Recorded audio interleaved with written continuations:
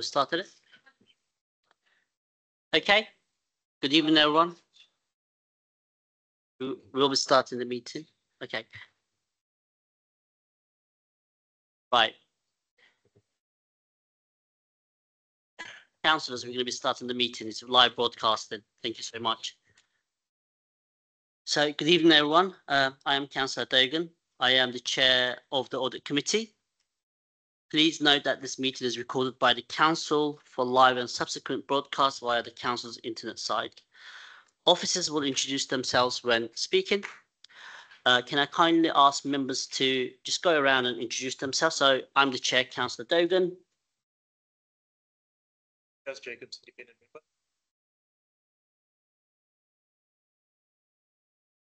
Councillor Isidore Diakidis, Central Tottenham Ward.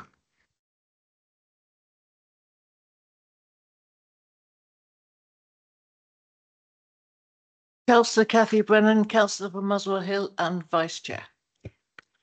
Councillor Mary Mason, Councillor for Bounds Green. Councillor Alessandra Rossetti, Councillor for Alexandra Park.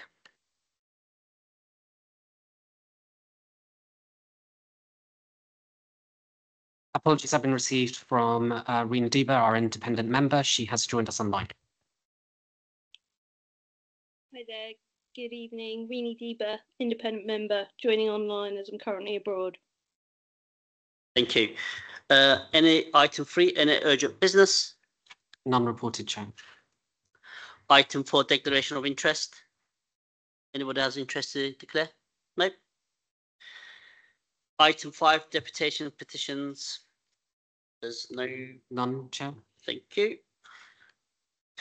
So the minutes from the last meeting, I had a look at them. So if any other members had a chance to look at them, or any amendments, any changes that you think? If not, we'll agree the minutes from the last meeting. Yeah, agreed. Yeah, agreed. Thanks so much.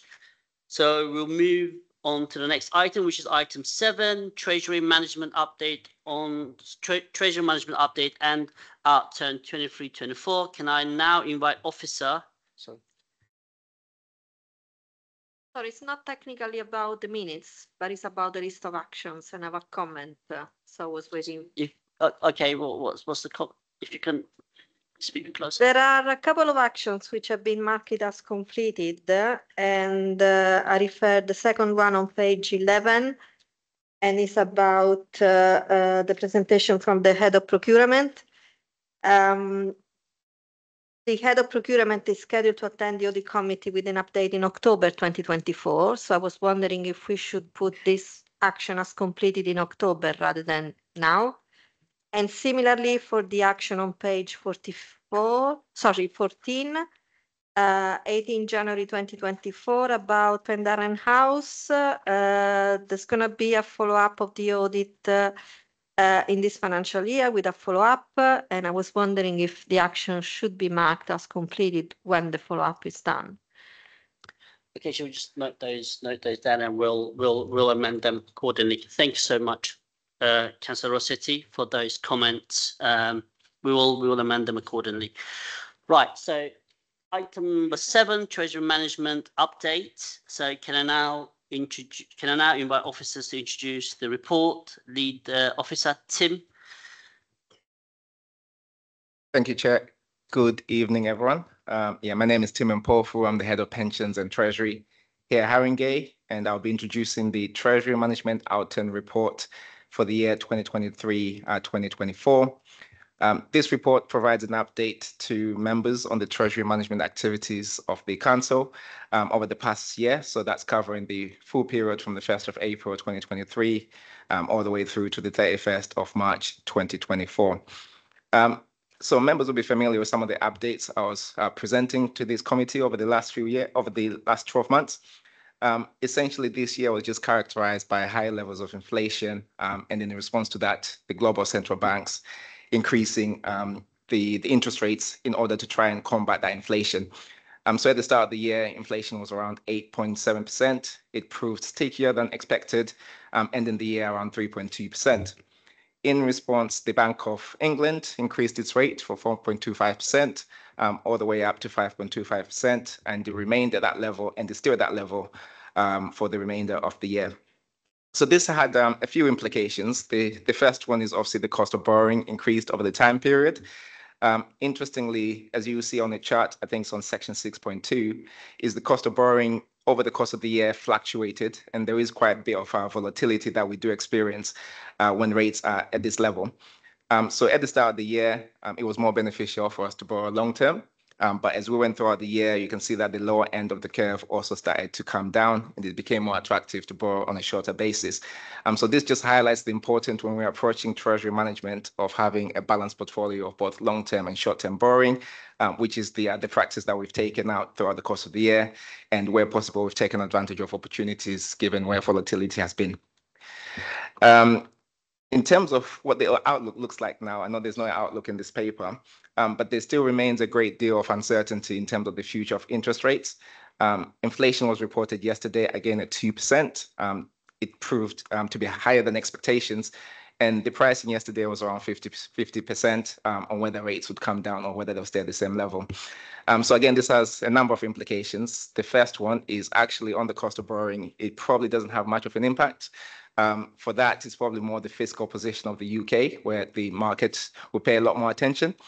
So we do expect perhaps in the autumn budget that there'll be a bit more move, and certainly the Bank of England may not wish to move in ahead of that. When it comes to income, though, there's going to be a bit of an impact if rates were to come down. The rates we get from the Debt Management Office are really linked to the to that cost of to the bank rate, and if the rate came down, then we'd expect that the income we're expecting this year would also come down. So that's another thing which I think would just be a key theme of the new financial year in terms of the reports going forward. So a bit more on the local context in terms of the decisions we made. Over the year, overall borrowing increased by 36 million, ending at around 820 million. A large part of this borrowing was really refinancing existing loans. So there is more than 36 million that we took out in actual loans, but part of it was just to refinance loans that are already in the portfolio. In terms of treasury balances, it increased again, or it decreased by 60 million, starting the year at 94 million and then ending around 34. Primarily, we did have a lot of grants that came in at the beginning of the year. I think members will remember talking around our decision to delay borrowing because we did have a lot of cash. As the year went through, cash balances did start to decrease, and as such, we increased our borrowing activities. So 30 million is broadly where we're expecting to be on average this year as well, although there do tend to be these fluctuations where you might get government funding that's not been expected. So the other final things just to highlight, in terms of, there's a table in the appendix on the cost of borrowing in terms of the borrowing cost and the treasury income. Both were within budget. And also in terms of the key performance indicators, those were all still in line with the targets that were set when we set this treasury strategy for 23-24. So those were all my opening remarks. I'm happy to open out for questions, Chair, if that's all right.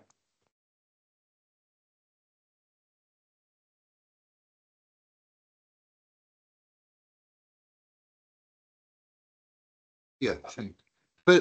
First of all, I note the Lobos going down, and is there a hint there that we are likely within the next year to get a few more as well down? That is a long-standing issue. You can say something. I think the yeah, okay. So that, yeah. Oh, just a small thing. 5.6 in the page 26. These rates there, the credit score, credit rating, etc., sound a bit worrying. I don't know whether the amounts presumably are very small, but is there something to be worried, something to be noticed, to look at? And finally, the PFI, I don't understand how if you give me some explanation how it has gone up, if you like, our borrowing requirement on that one. Thank you, Councillor Diaki. There's quite a range of questions there. So I'll start with the Lobos, if that's all right. So over the last year, we refinanced one of the Lobos, which was worth about 25 million, which is outlined on section 4.14. Essentially, in this case, the Lobo lender did exercise their option. We were expecting this, so we did have discussions with our treasury advisors in the lead up to that. And as a result, we're actually able to refinance that specific loan at a lower rate than it was already at. But that was, again, a function of us working quite closely with the Treasury advisor and also fortunate timing.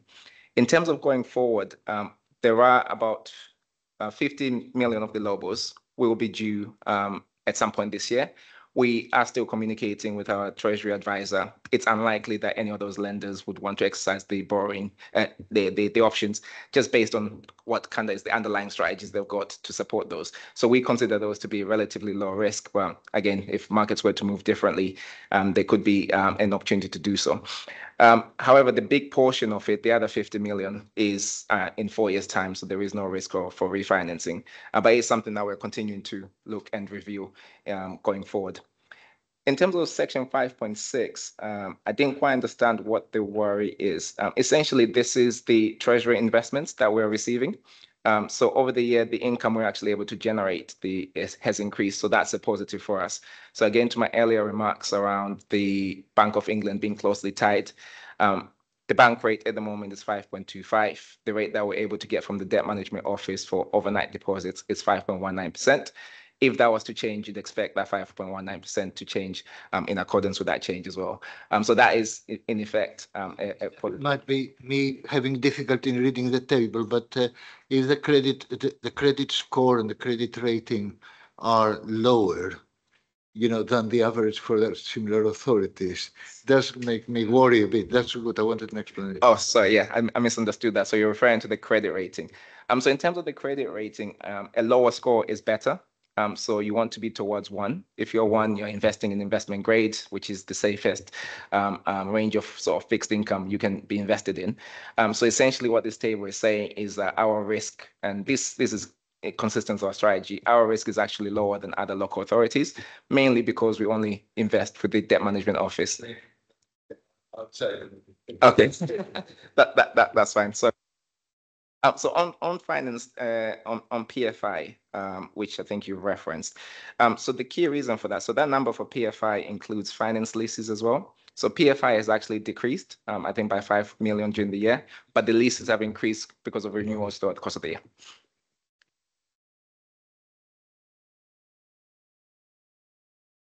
I have a couple of questions. So the first one is on section 4.7, and is mentioned HRA PWLB rate, which is available to qualifying authorities and has a discount rate of 0.40%. So I was wondering if we do qualify and if there has been any plan to replace the HRA loans. And the second question is on section 6.2. And it says that because of an average rate of return of 4.93%, now we have an investment portfolio balance of 81 million pounds. And I was wondering if you could say what would be the implication of this. Thanks. Thank you, Councillor Rossetti. So on your first question with regards to the HRA rate, yes, we do qualify. And in fact, that rate has been in place since last year. So a lot of the borrowing we did take was more for the HRA than it is for the council. It's been a great opportunity for the council to be able to replace some of that older borrowing. And even to the point around the Lobos, a lot of the refinancing for the Lobos was done using the HRA rate. Hence, we're able to get a better rate that way. In terms of the other section, I think was a 6.2 you referenced. Just want to see if I can get to that. Yes, 6.2. Which essentially is talking around our budget performance. So essentially, I think what we're trying to say in that paragraph is at the beginning of the year, we made some assumptions of what we thought our average balances would be, but also what we'll be able to earn in interest rates. We underestimated both things, and as a result, we were able to get more treasury income than we'd expected at the beginning of the year, which is shown in the table. So essentially, the average rate was higher at 4.93 than the 2.5 we expected, but also because of those grants I mentioned at the beginning, we actually had higher cash balances than we expected. We thought we'd have 20 million. We actually, on average, had about 80 million. So that was just, I think, a one-off for that year, based on the specific factors to that year. I would imagine this year the situation might not necessarily be the same. And yeah, we'll probably be playing quite closely to what the budget we've assumed.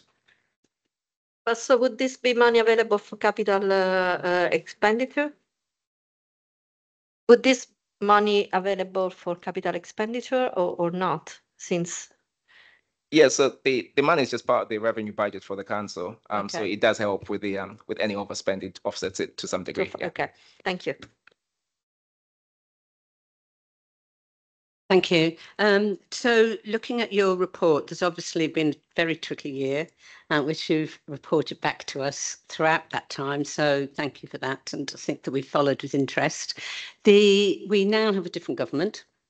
And we also know that there are expectations by local authorities, which the government's trying to quite calm, but there are expectations that things will get better. Will that how is that impacting this year, or isn't it, on your Treasury reports? So from a Treasury specific area, and I'm sure Tyron can kind of speak more in terms of the wider council picture. From Treasury perspective, the key things we'd look out for is the impact any of the government's decisions would have on the cost of borrowing. I think that's going to be the biggest aspect for us in terms from a risk management perspective.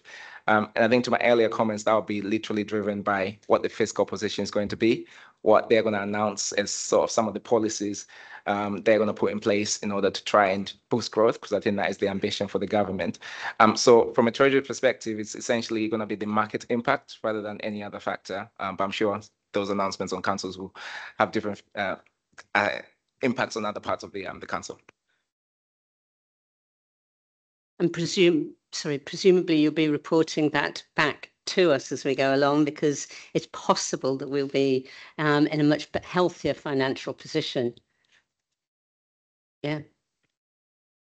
Thank you, Chair. If I could just come in just generally. So hi, everybody. I'm Tara East, Director of Finance. So just looking at the wider financial position. So the Treasury Management Report and performance that Tim's presented today is absolutely a part of our financial position, but it is much wider than that. So I think, you know, whether you've heard it in this committee or other committees, you will have heard that we're in, along with other local authorities, a really challenging position financially.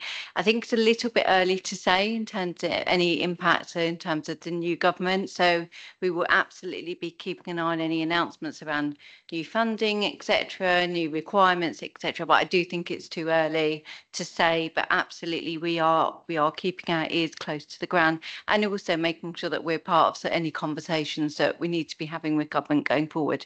However, and we might come on to it as part of the next agenda item, but just very broadly, we are very, very proactively looking at KPMG colleague to my left mentioned it earlier, very much looking at our medium-term financial strategy over the next 5 years. So we're putting in a place to make us to look at the financial position, look at an overall approach about how we're going to address it, and in particular looking at our financial sustainability, which we know that will get picked up as part of value for money reports going forward. So it's early days at this stage in terms of kind of impact of any new government.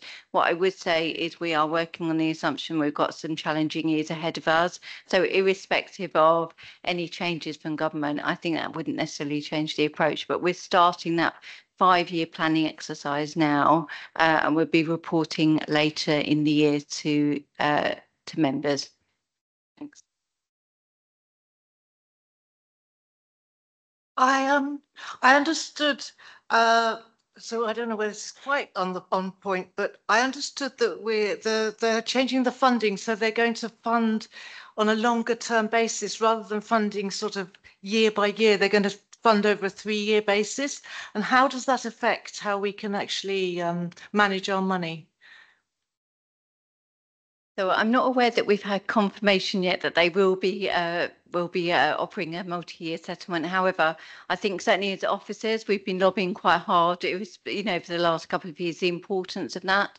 It's really hard to plan year to year. You know, I'm very keen that we are looking at a 5-year overall financial position, and therefore having 3 to 5 year funding arrangements from government would be really important to us in that planning period, as opposed to the 1-year settlement. So I know there has been speculation that we could be moving to that, but certainly at the moment that hasn't yet been confirmed. So we are certainly working for next year's budget that we will be receiving similar levels of funding as what we receive currently at the moment. Can I just ask? So if this goes ahead, I mean, I thought it was in the King's Speech, but I might be wrong. But if it goes ahead, would that mean that rather than having to do things on short term, which actually was more costly, if you did it on a longer term, you could save money by doing so, by spreading it? Certainly, as I say, a longer year settlement, certainly 3 to 5 years, would enable us to plan across those that longer period of time rather than 1 year. I always say 1 year budget setting is really difficult because you sometimes make short-term decisions, whereas actually what we want to be in a position is planning over that 5-year period. So it would absolutely support in the financial planning for the council.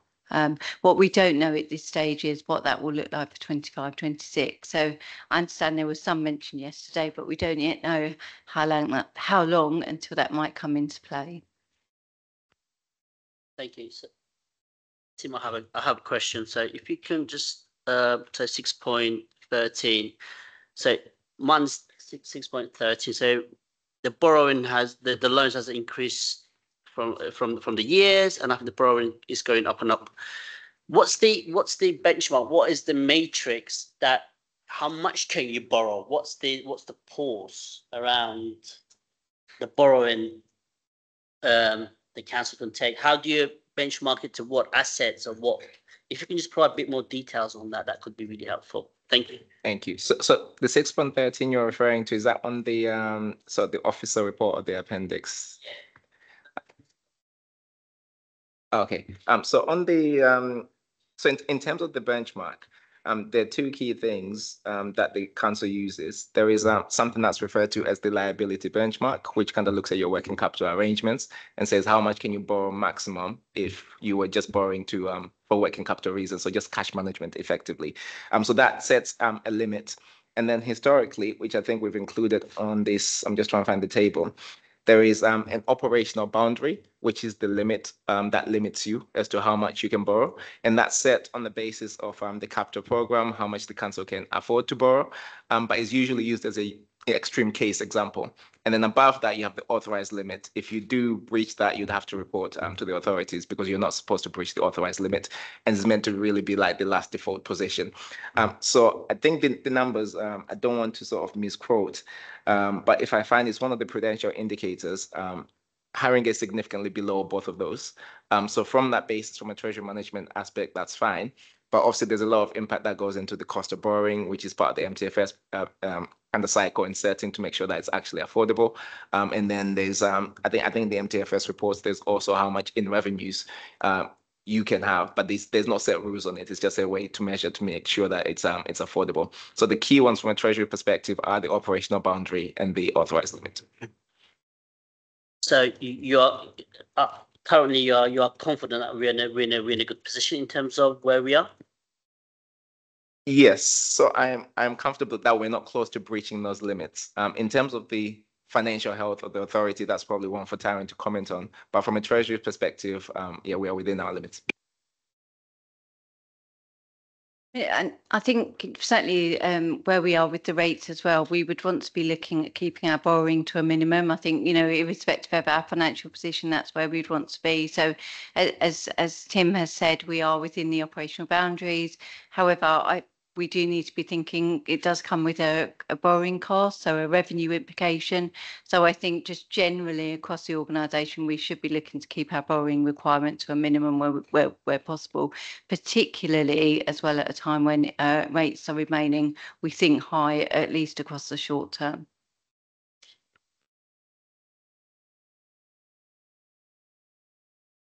So the recommendation for this report is to note the treasury management activity undertaken during the financial year to 31st of March 2024 and the performance achieved with this attached appendix 1 to this report.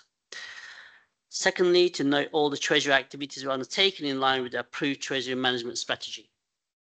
Thank you very much, Tim. So I'll move on to the next item, which is the procurement system replacements project update.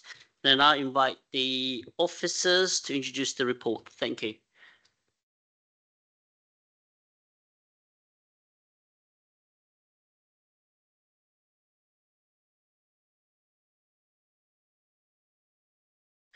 Good evening. Hi, I'm Janine Long. I am the change manager on the e-procurement project for the council. I'm here in place for Don Mason. And also alongside me, do you want to introduce us? Good evening. Yeah. Good evening. I'm Barry Phelps. I'm the Chief Procurement Officer, and I'll be supporting Janine with any questions relating to procurement in respect to the report. Thank you. So thank you, Chair. Thank you, everyone. Barry attended the last audit meeting, and there were some questions for the digital team. So there were 3 questions that I'm responding to this evening, and that's around the project progress, the risks and issues, and the savings considerations. Those 3 specific questions that came up. As far as the project progress, we've got 5, I think, starting on page 35 of the report this evening is give some background as far as where those questions came up, and section 6.1 and 6.2 give a bit of the background and timeline as far as what we're trying to achieve. To simplify the project, there's 5 key areas. The data migration of moving the data from the legacy systems to the new system that we're introducing, the workflow configuration, which is setting up the functionality, working with the administrators within the team to set up the rules and processes for it, and then the onboarding, training, and learning, and the communications that will come as part of that as we ease into the early life support and a business as usual approach on that. There's been an external audit by Mazars, and the report from that will be out in due course. Also, as far as the risks and issues that we're looking at, that starts on page risk and issue on page 40. And so we have the governance processes in place to capture and address and monitor them. There's a review underway of an audit of the project that is kicking off, as well as a review of the project delivering against the requirements.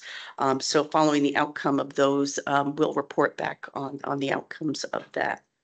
And then on page 44 is a summary of the savings to the question of consolidating the 2 systems and the savings that are forecasted for that. So that's my opening statement. Thank you. Are there any questions?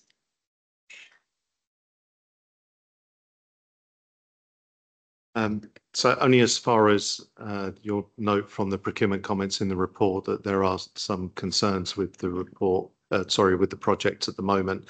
And as Janine has already said, there's a review which is currently underway, which we anticipate to be completed by the end of next week. And then we'd be able to provide further details in terms of the progress of the report going forward once that review's completed. And that probably stems from, if you review some of the risks within the report, that leads to why there's a review underway at the moment.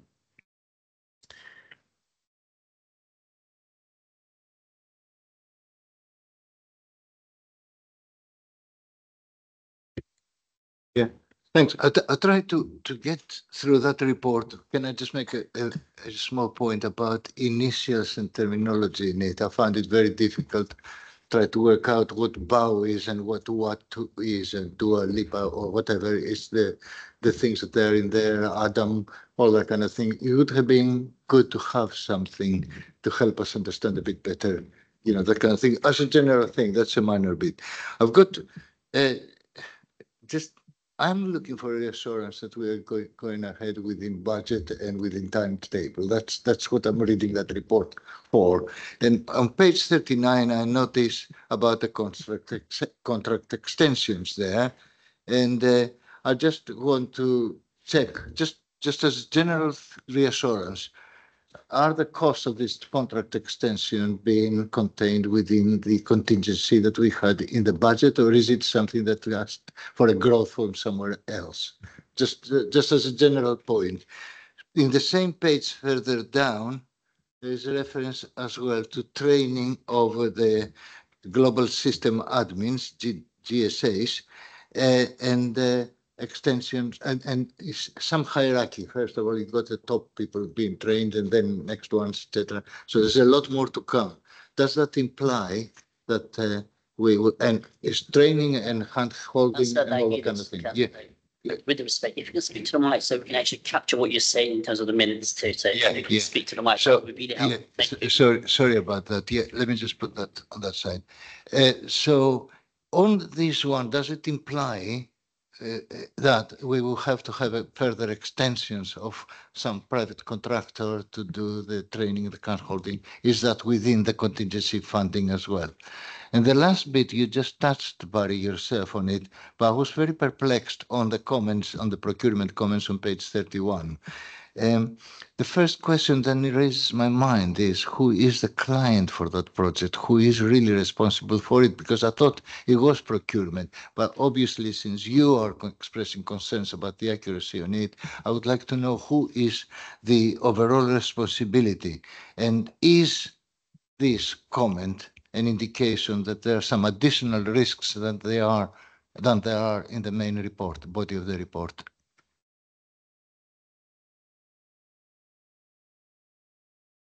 I think to your question around the training, and the intention is to train the trainer model. So we're training our internal administration and then focusing on super users, the key contract managers, the procurement offices internally, and then moving out to general users and suppliers externally. So we have a good quality experience for them.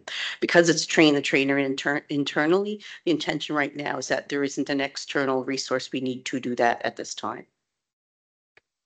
No, we don't anticipate extra contracts and extra with external providers for that one. It's all built into the model.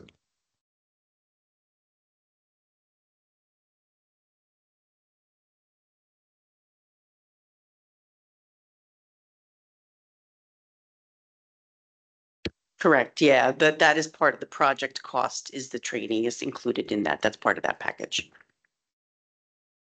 Yes, just to reconfirm that then around the training.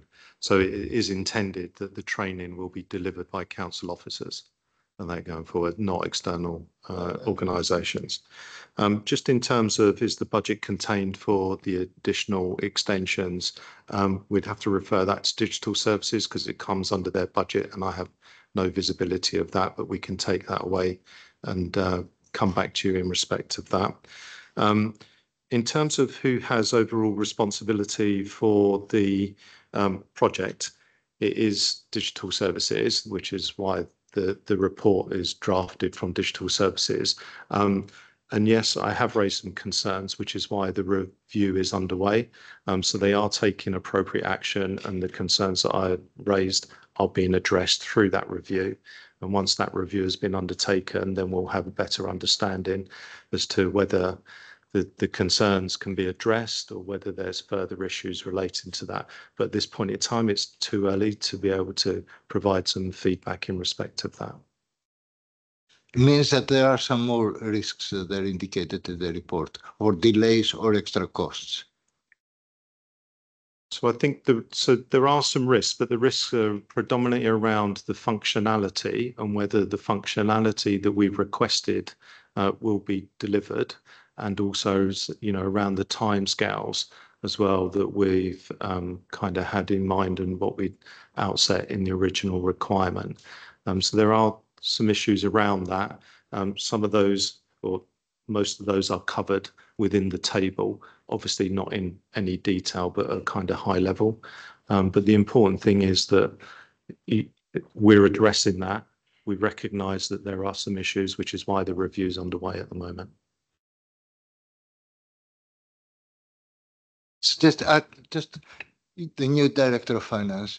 I would be grateful if you just look at this issue about the costs and whether they're contained in the budget, etc. Don't need to tell me, but just I want to know that you looked at it.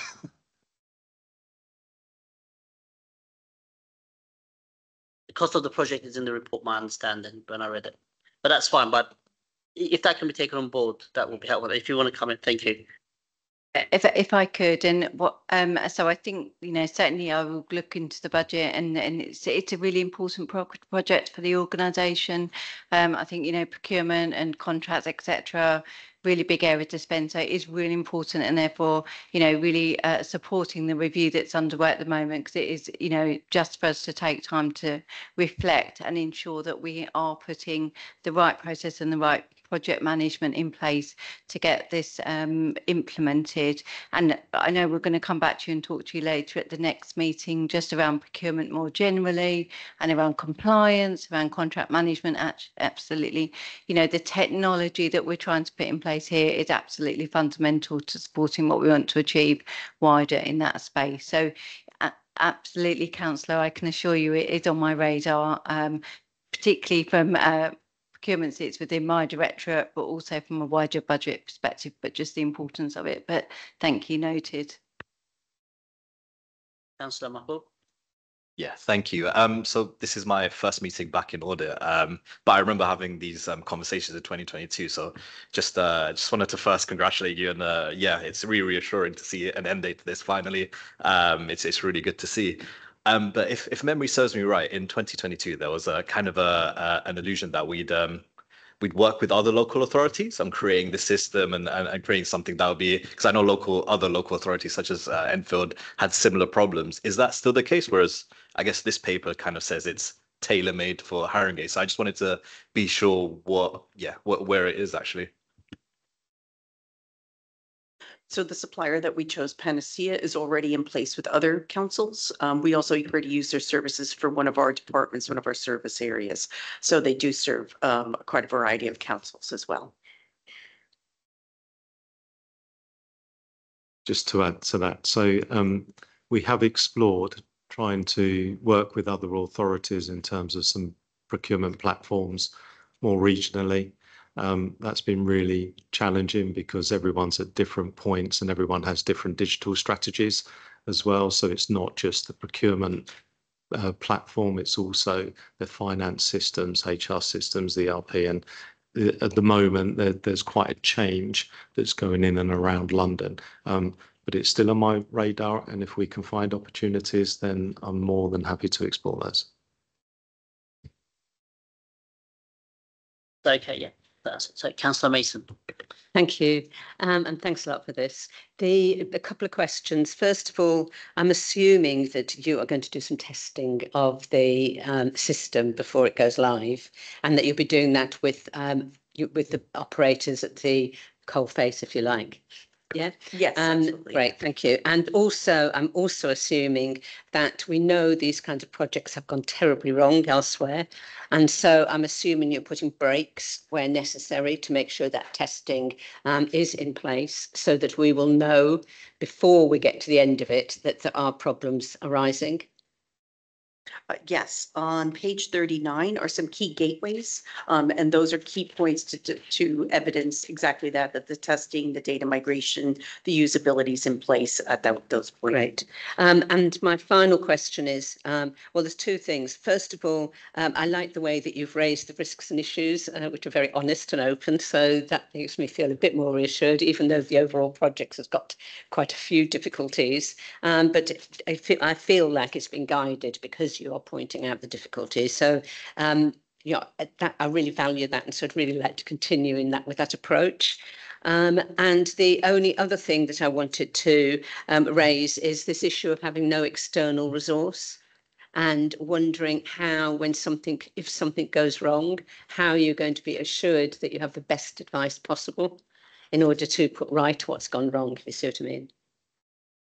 So is that in the stability of the system we're moving to, that we're going to Panacea, or when you say external? Yeah, so I think that when we were talking about the costings, you were saying that the costings would not attract, they wouldn't suddenly become, instead of 10 million, 100 million, as we know does happen, and that because we were using internal resources, we were able to track that better. So along with something going wrong, there is also, of course, whether you have got in-house the speciality. And so I'm wanting to know that there is the possibility of bringing help and resources in within the budget. I'd have to take that away specifically of what the budget allocation is. Right. As far as the subject matter expertise of using the system, building that out internally, especially that train the trainer model that we were just talking about, that will be all internal resources. Yeah. We will be tapping into our internal digital resources for interfacing to the SAP, the finance systems, and then the Panacea tool is an out of the box. So it's not customized just for us. It's using the functionality that multiple councils are using so that we're not the only ones using those tools. And the Panacea is obviously in place for those other councils as well, if that answers your question. Yeah, that's helpful. I suppose the big thing really is that when something goes wrong, sometimes it goes terribly wrong. And it doesn't mean that it's anybody's fault, but sometimes it's hard to identify what's happened. And so I just wanted to be sure that the budget included some leeway so that we can make sure that we don't get trapped into a cycle of things spinning out of control. Okay, yeah, we'll take that away because as far as functionality for the working system, a disaster recovery business continuity is also part of that assessment that we want to make sure is in place. And as far as delivering the project, I think like Barry mentioned earlier, we've got an audit of the project underway as well as a review of the project against the requirements to mitigate that. Great, thank you. Thanks, Chair. Hi. I've read the report and I guess I'm struggling with the sense of where the project is versus its plan. And what I didn't get from the report was this is what was planned by these dates, but we're here now, and this is the new projected timelines. So if you can help us understand that, that'd be great. Sure. So on page 38 is a high-level timeline. The top half of that is the technical delivery, and there's 3 key stage gates of functionality being delivered. So there's 3. Oops. Oh, on the okay, maybe it's page 34, the hard copy, the kind of the colorful bar calendar view. So we've got 3 stage gates, and the yellow stars on there represent milestones of functionality being delivered. So it's data migration, the configuration, the testing, the go live of that module, such that by the end of October, all 3 modules are available and the full end-to-end solution is in place. So our timeline and the gateways represent those 3 key milestones are, have we met that, have the supplier met the functionality and met our requirements? And that's why we're constantly rechecking those gateways to make sure that each of those modules as a whole by the end of October will be fully functional for our needs. So I guess we'll be saying that there's been no slippage of. So perhaps if I can come in on this point. So what you see in terms of the timetable there was the kind of the more recent timetable that was developed a few weeks back. Part of the reason that the review is being undertaken at the moment is because we have serious concerns that we are able to deliver to that timetable. So that is why the review is currently looking at that. So there are issues, which is, you know, why I mentioned earlier that timescales was one of the concerns that we had and why that's been referred. So once the review has been undertaken, then we can kind of take stock of actually where are they in terms of delivering the functionality that we expect at various points in time, then we'd be able to provide more of an update once that review has been completed. Do we know when that review will be completed, Barry? Yeah, so my understanding is by the end of next week, that review should have been undertaken.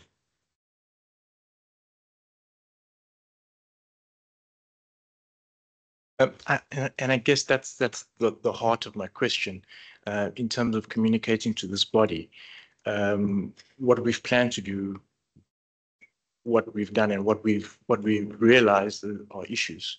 And as Councillor Mason said, kudos to you guys for putting it out there.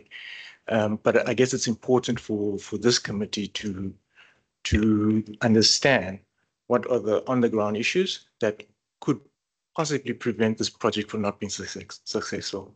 And then also the costs related to that. So, and I guess it just goes into my next question around it's on page. So you had a savings, yeah, page 40.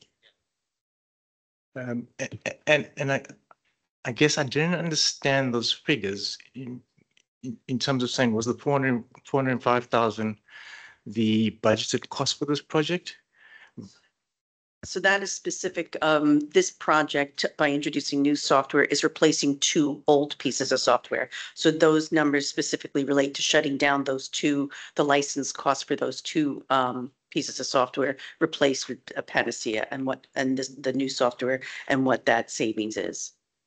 Yeah, so I guess from a committee perspective, and what I would have liked to see is a budgeted cost for the project versus the actual spend, and what the projected spend is based on all the issues that are coming out or that we are highlighting at the moment. Yeah. And I also add to that question, so I think it will be worthwhile to know a bit more about what's the savings for subsequent years when this project has been implemented compared to previous years.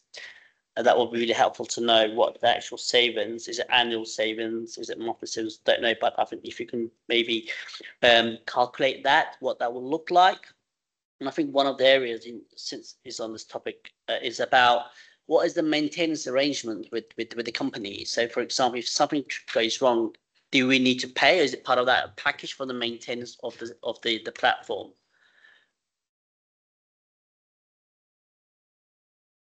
Probably better off answering that one in terms of the contract. So in terms of the contract's fixed. There's only sort of some CPI uplift in relation to some of the licenses. If we require developments or additional modules over and above what we have specified at the moment, then there will be additional cost, but that would be subject to the relevant gateways that are being put in place by digital service at the moment. So apart from that, at the moment, it is a fixed price contract. There are fixed rates and there are fixed license costs associated with it. So unless there are client changes, and at the moment, we have not put forward any client changes, but that is also subject to the review and the assessment of the functionality that's being developed at the moment to ensure that it meets our requirements. So what we're trying to do is to try and retain the standard functionality as much as possible with the relevant controls and workflows in there. But at the moment, we've not seen all of the functionalities, so we've not been able to identify if there are any gaps that may require some additional amendments to the system. So at the moment, we're saying there's no additional cost kind of being incurred in terms of the project, other than potentially those that are related to increasing or extending the existing licenses for the current systems if there's a delay in relation to this project. No, on this particular point to some extent, but I think, to me, obviously, I want to make sure that there isn't a cost creep, if you like, and extended, etc. But that's not the main issue. The reason why we needed all that is because a number of audits here raised concerns about various aspects and other concerns from elsewhere. And the answer often was, we need a new IT system and a new way of doing it, etc. And therefore, that refers to what I assume you call the functionality. All right. So that is my worry at the moment. That's why I asked your comment as well. It's not just the cost. I mean, if it needed more cost in order to ensure the functionality will be working, then let's discuss it. That's not the priority, although it is an issue as well in the present statements. But the main thing is, are we going to end up with the same budget or even a bit more, but something that doesn't work. It doesn't answer the questions we had of the previous audits. That's the key point, Chair. Yes, just quickly on that. So that, that is the purpose of the review, is to be able to assess the functionality to ensure that it is aligned to what we went to market with and what we were expecting to be delivered. In terms of the cost and the budget, really the focus has been more around the functionality and is it going to deliver it and when is it going to be able to be delivered, as opposed to is there a risk in terms of additional costs being drawn in from that, but that will all be factored into the review. Councillor Rossetti, then I'll come to you, Councillor Brennan. It might be something that our independent member might have already asked, but sometimes it's very difficult to hear because sometimes people speak too far from the phone or they speak with a soft voice. So I wanted to go back to the timeline. That's why I think maybe you already asked, responded to. On page 35, there is this table with a lot of activities not started yet.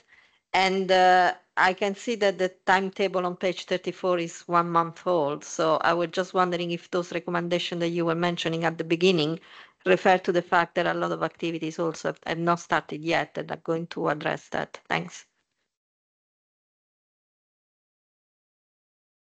So in terms of the table that's on page, I think it's 36 in the pack, is it? 35. 35. Okay, okay. So no, I'll let Janine answer that one then, because sorry, I thought it was Sure. No, that's fine.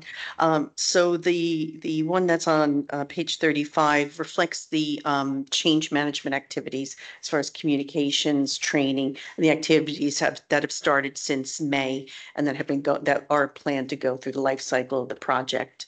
The timeline that's on, I believe, page 34, section 6.4.9, reflects where we've reassessed the timeline starting in June. And as Barry pointed out, the review is underway to validate that timeline is still going to be achievable.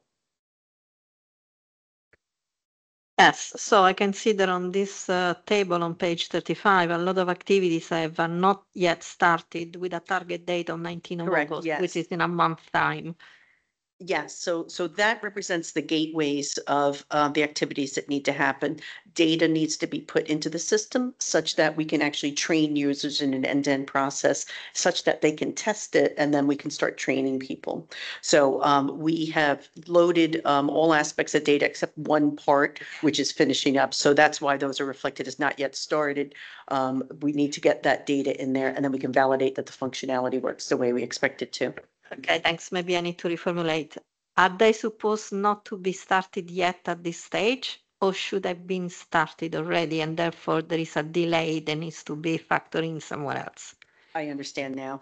Yes, I think we were expecting the data to have been loaded because there were some delays in the configuration and retrieving the data from the legacy, the old systems. It's been slightly delayed. It's actually timed with the functionality, the design and configuration of the system. Okay. So far, although that's why we raised some risks and concerns about migrating that data, but we're monitoring that and the review will evidence whether we can maintain that on time, because there's certain activities we can do in parallel versus they're sequential that need to be done. That answers your. Yes, I mean, this is why my question was really if the project will be on schedule considering those delays. So apologies if this has been already asked and the simple answer is the review is going to answer that question for us.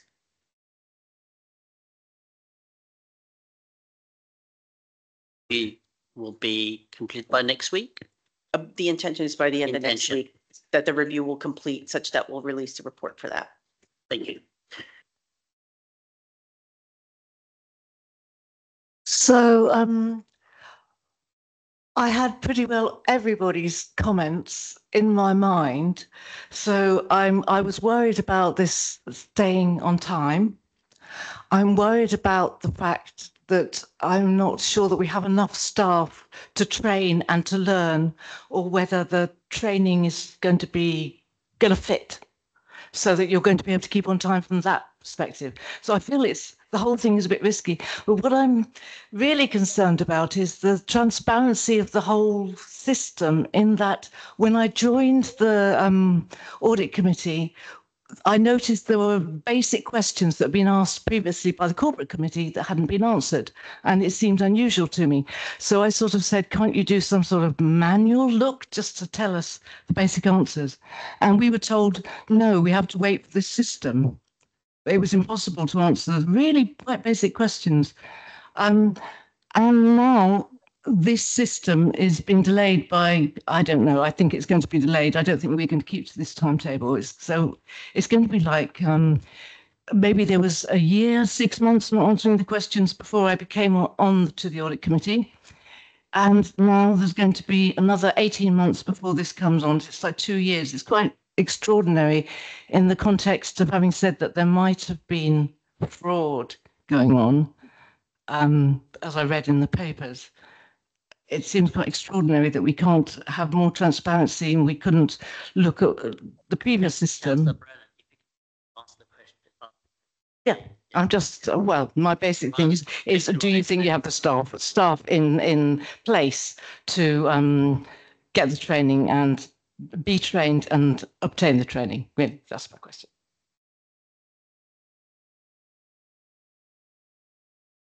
So partly it's down to the training approach as well that we're adopting. So it will be my team that is leading on the training, so that staff not only get training in terms of the system, but also the new procurement processes that are coming in. Most of the activity in terms of procurement will be centralized into my department going forward. So that kind of narrows down some of the intense training within the system itself. There is broader corporate training that's required, so for contract managers and also for people that will be procuring below £25,000. That will be a hybrid of kind of online training material and sessions going forward. So do we have the resources? From what we understand at the moment, we believe we do, but until we've assessed the level of training that's required across the whole of the council, which we've not done yet. We've just based it upon information that we know around user profiles at the moment. So once we've done that assessment, then we will know if there's more of an issue there or not going forward. Do we think that the new system is going to sort of help us sort of like dig out the fraud that's suggested that there was fraud found previously in what I've read here?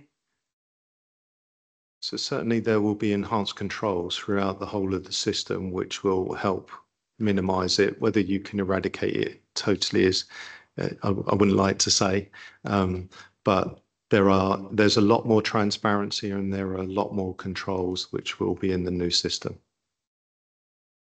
Just coming on that point, then I got a question from an independent member. So will the system have some sort of learned analytics that can provide statistics about, the tenders, the procurement? Will that provide that kind of detailed analytics? So in terms of the scope, yes, analytics was absolutely a key part of the requirements, because, we can use data much more effectively than what we currently do to inform our procurement strategies, understand markets, etc.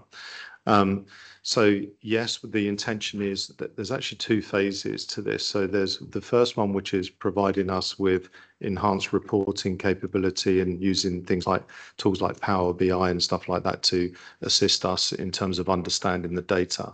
But there's also been conversations had with digital services around going beyond that and potentially using AI to give us further insight into data and how we can best use that. But the first step is to get the system in place, and then we'll look to see if there's any added value in terms of additional stuff going forward. Thank you, Barry. So, Rhea, you got a question? Hi there. You want to come? Hi, we can hear you.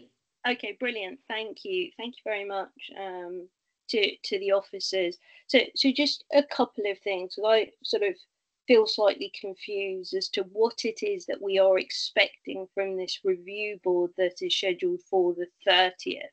Are we expecting a re-baselined plan? Is that the output that we are expecting? For the review, it's very much focused on making sure that the functionality and is meeting the requirements that we've asked for that are originally part of the tender and the contract. Based on that outcome, then we'll be able to report back of whether it's fit for purpose. So this is very much around the quality and the scope of what the system's able to do. Okay. Is this review coming too late in the process, given that delivery is expected to be imminent? It feels slightly late from my perspective.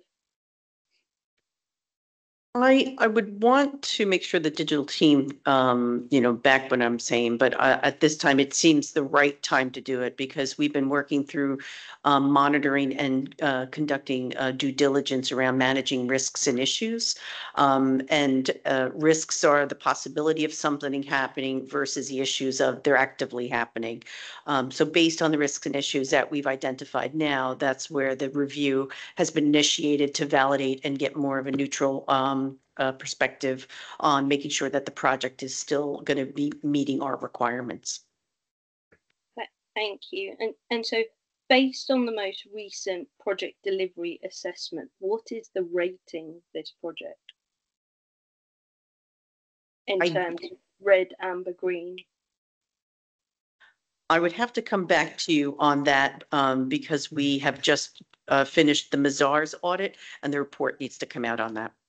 Okay, and just one final thing for me, if I may, is it would be really helpful, if possible, to share when this project was initially signed off and funding was afforded, what the monetary benefits were going to be, to clarify kind of how that stacks up against the sort of stipulated kind of 25, 26 in-year saving of 32 grand. That sounds slightly on the low side from my perspective.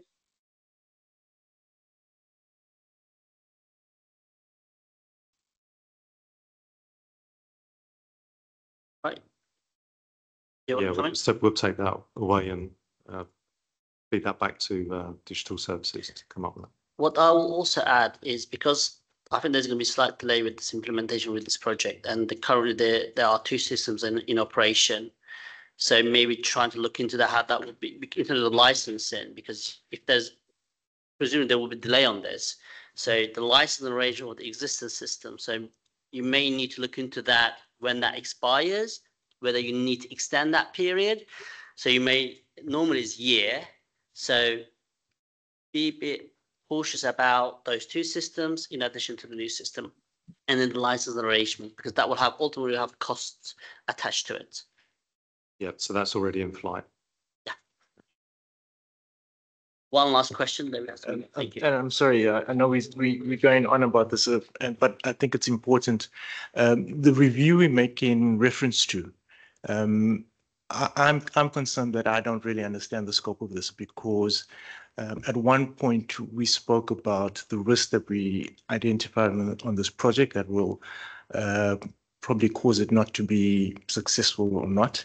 And the review, as I understood it then, was to see if we have highlighted all the risks and that the mitigations that we put in place are sound enough.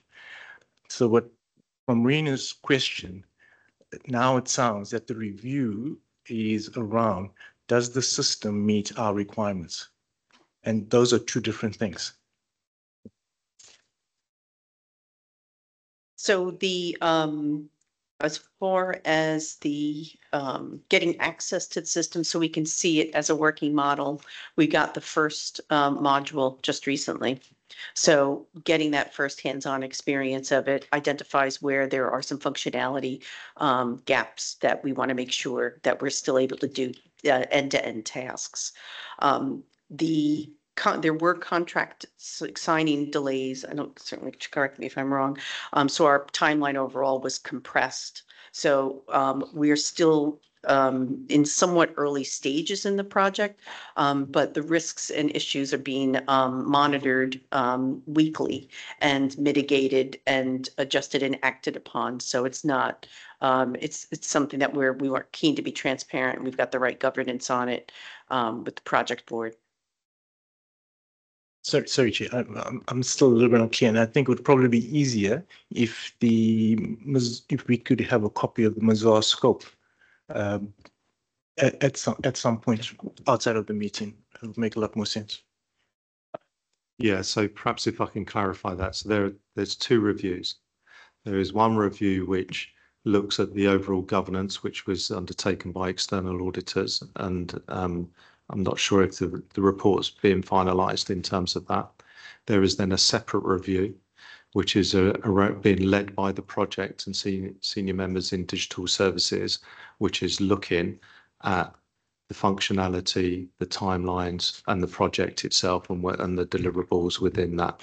So apologies if there was some confusion around those two different reviews there.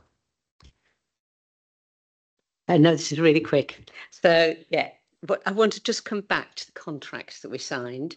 So we signed a contract which is at a fixed price for the project. If we go back to make any changes to that contract, is there a break clause? Is there the possibility of changing within the fixed price parts of the contract? So yeah, what is the scope of that? Have to double check to see if there's a break clause, specifically a break clause within the contract itself.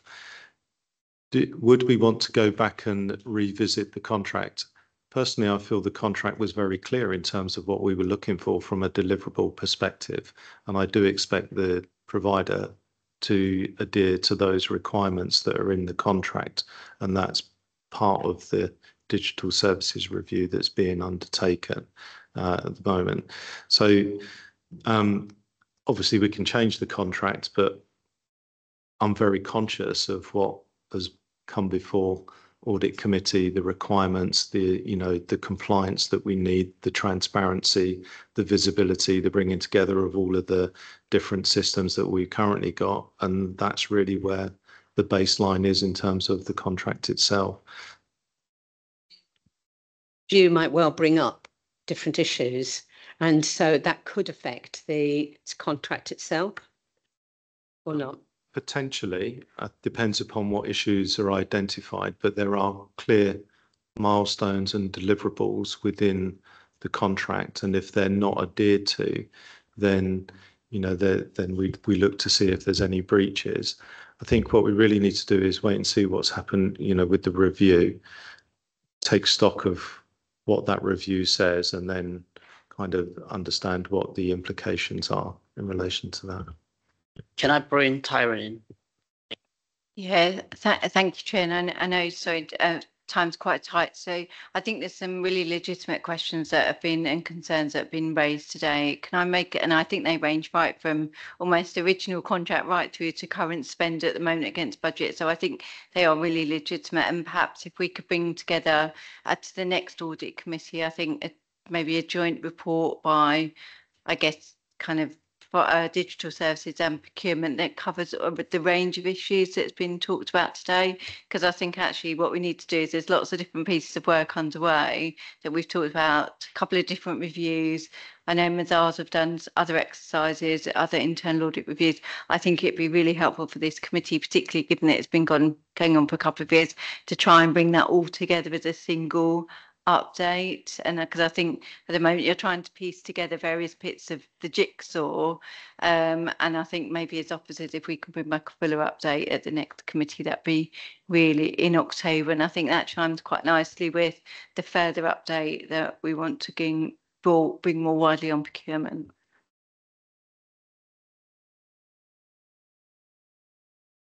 Thank you, Chair. For me, I know obviously officers are looking at the contract and there's a review going on.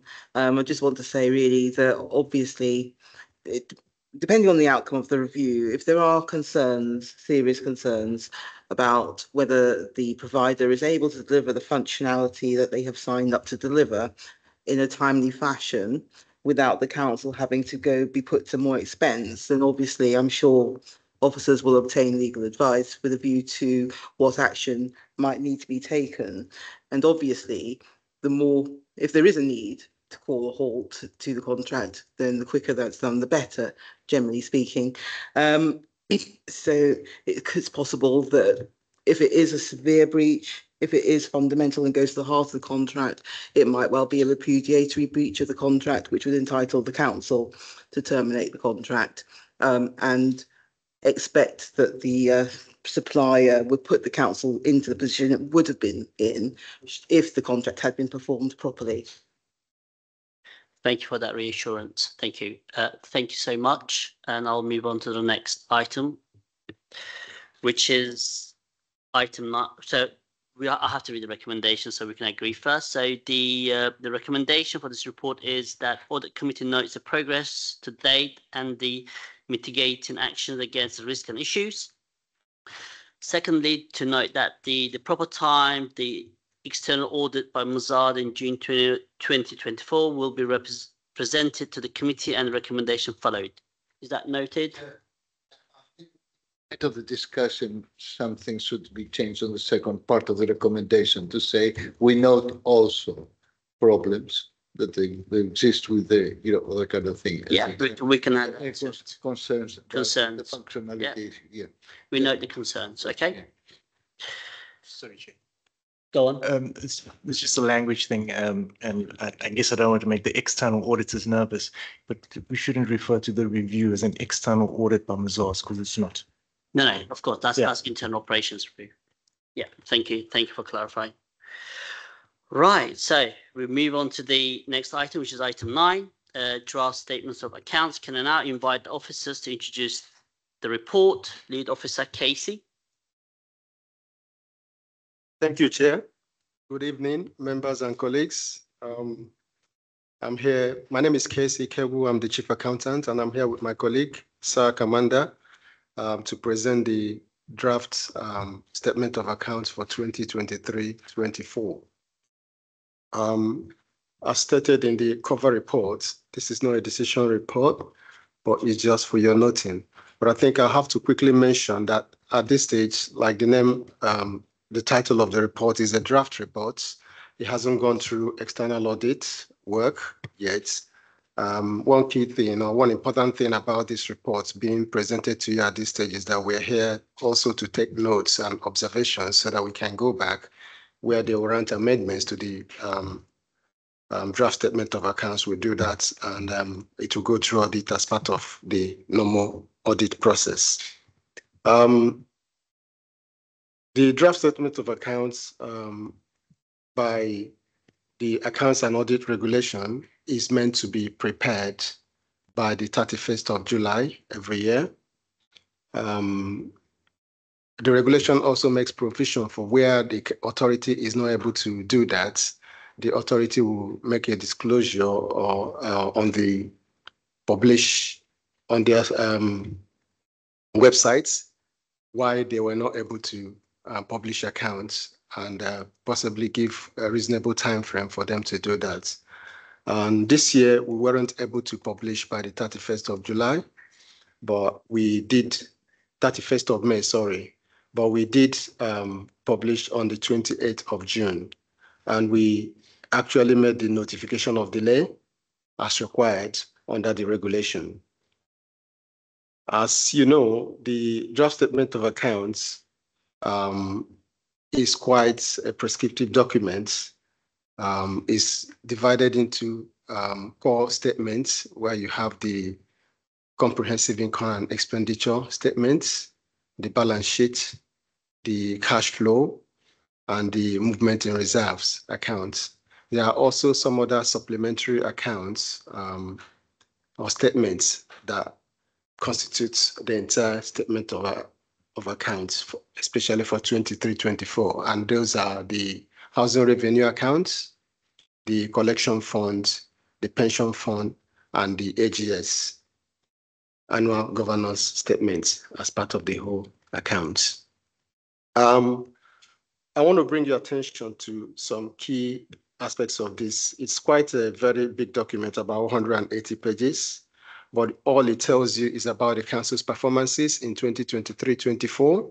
So I want to bring your attention to a few key or highlights in the accounts regarding our performances in the year.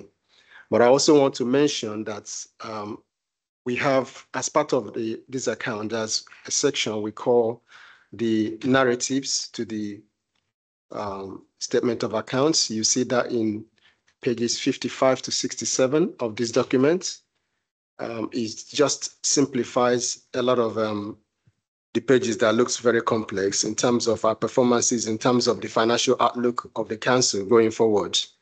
So I'm sure some of you would have, almost all of you would have gone through those pages. But the key highlights I want to bring to your attention, one is on page 105 of this document. And that talks about our general fund balances. So in 23-24, we ended up with a general fund balance of 67.4 million as against 97.2 million from last year. That's end of March 2023. And basically what it means that our general fund balance dropped. And reason for that is that we had some overspend in 23-24, and we had to utilize some of those earmarked balances to make up for the overspend that we had in the year.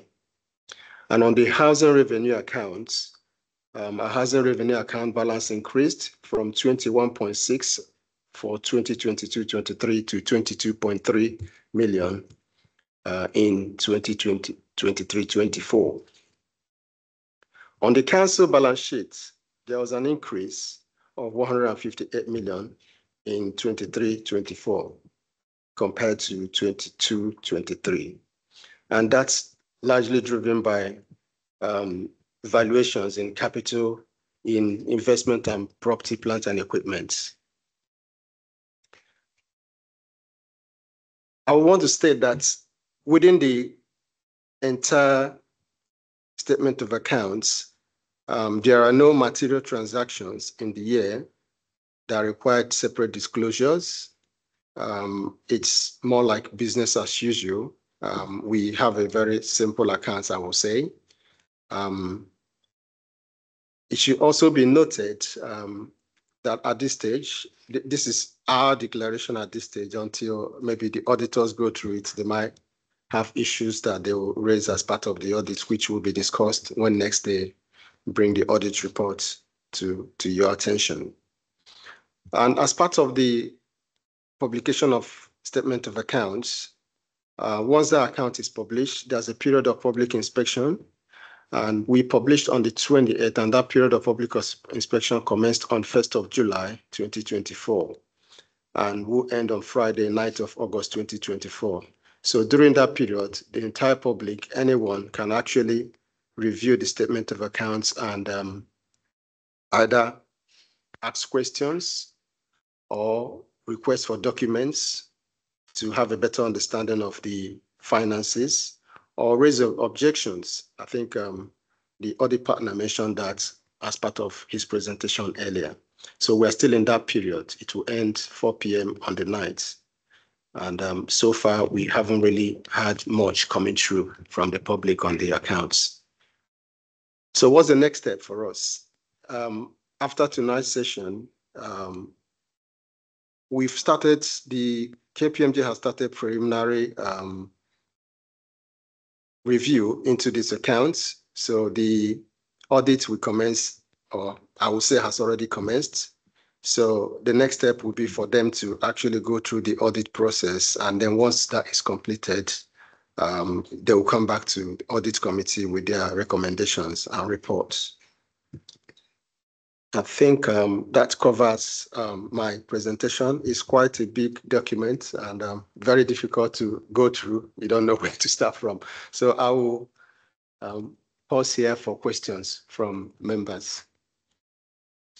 Have Councillor Diaguides. Yeah, coming. Yeah, thanks, Casey. Look, it's a lot of information, obviously, the whole thing, but I just want to ask a couple of questions or comment on two broad strategic things. The first thing is about all the outstanding audits and the timetable, etc. Our external auditor covered part of it before the explanation. Now this, I find it very difficult. It's almost a mind bending between the years and all that kind of thing.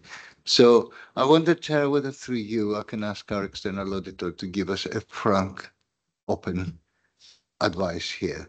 Are we doing well as an authority in the context of what the difficulties going on around, or should we try something better? Can you advise us? So I, as a backbencher, feel reassured that, you know, I know our officers very well, actually, that in that particular field, and you know, I don't have any criticisms whatsoever. I know how hard you worked in the past, how we met deadlines in the past. Absolutely. So it's not an issue of criticizing, but I just want some reassurance, independent, that we are on that thing. The second bit, though, I want to raise is just one issue that is covered here.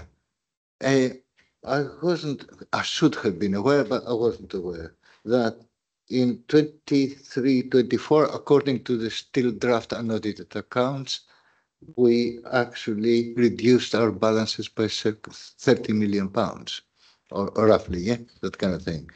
And that there have been a huge overspend on certain things, etc. There might be bloody good reasons, I'm sure there are, you know, because we are quite good at handling.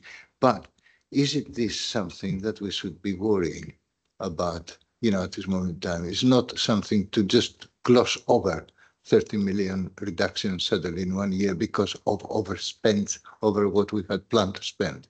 So that these are the two questions I've got. Thank you. Thank you, Councillor Diaguides. I know the first question was meant for KPMG to answer, but let me just quickly say that they are very new. so they've just started. I'm not sure if Tim will be able to give you the assurance you need. Thank you. So Casey needn't be worried. I think what I would say, which is part evasion, part honesty, is audit is a process. And I think it'd be completely premature for me to sit here today and offer assurance or nervousness about the process that we're about to go through.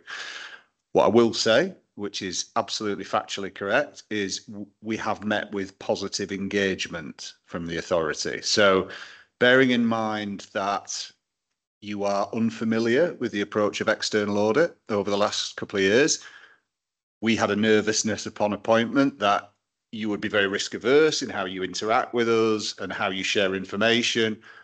But I can tell you the contrary is true. In fact, you know, at one occasion, one of our auditors sat over there, was inundated with people wanting to take part in a walkthrough test over one of your revenue processes, simply because it is a novelty. And a lot of finance professionals welcome the scrutiny that external audit give them, and that's the way it should be. So I offer you that assurance. I also say, you know, in no small part due to SAR and Casey, you know, you've got a 180-page document in front of you. A lot has been said about the complexity and the length of local authority accounts. And I think that's something SIPFA is working on. But to actually get to a point where you're producing a set of accounts covering the operations as large and diverse as a local authority as this is a fair achievement in and of itself. So obviously we are there to provide assurance on those contents, but I can't do that today. We need to follow the process. Thank you, Chair. And if I just come back on the second question around the use of balances and the overspend position, I think on page 60, there's a table there that summarises the drawdown from reserves that we've had to make at the end of 23-24, 19.2 million. That isn't where we want to be. You know, 19.2 million overspend in a drawdown reserve. We know what's driving that. We know it's around social care. We know it's around temporary accommodation. We understand the drivers of that. But either way, we don't want to be in that position going forward in the future years. two reasons, and I'll come on to them briefly. But the first is, you will pick up from the accounts that our levels of reserves aren't excessively high. Actually, I would probably, fairly new into the role, I would describe them as being more on the low end compared to our comparator authorities. And again, that isn't where we would want to be. So certainly my approach over the next couple of years is I'd want to be building up those reserves to a prudent level that, we are facing a lot of uncertainty over the next few years. And I just want us to be in a position that we've got those reserves for those unexpected events should they arise. I suppose just trying to avoid that level of overspend in future years. So I won't go into the detail, but just say we're very actively working on next year's budget now. And one of those parts of the jigsaw, I describe it as, it's really understanding what some of those pressures are that are coming through. So some of the work that we're doing at the moment is looking at what was driving that overspend last year, that 19.2 million, and what's the impact it's going to have in the current year, 24-25, but also future years as well. So, already without ongoing new pressures, it is going to be very challenging. It's going to be difficult, but it's really important that we have that full visibility and transparency about the budget pressures that we are facing in future years. And I think certainly the information you're seeing here is that data and insight that I'm certainly really trying to get to the bottom of at the moment. So, our levels of reserves wouldn't facilitate funding an overspend of that level for many years, and therefore we need to be very, very proactive in terms of looking at our budget position and not having that reliance on reserves because they aren't there, as well as growing them slightly. Hopefully that's kind of answered the question broadly, but yeah, I think it's not a sustainable position for us to be in kind of over the next 3 to 4 years. Thanks. Thank you. Any more questions? No? Yep.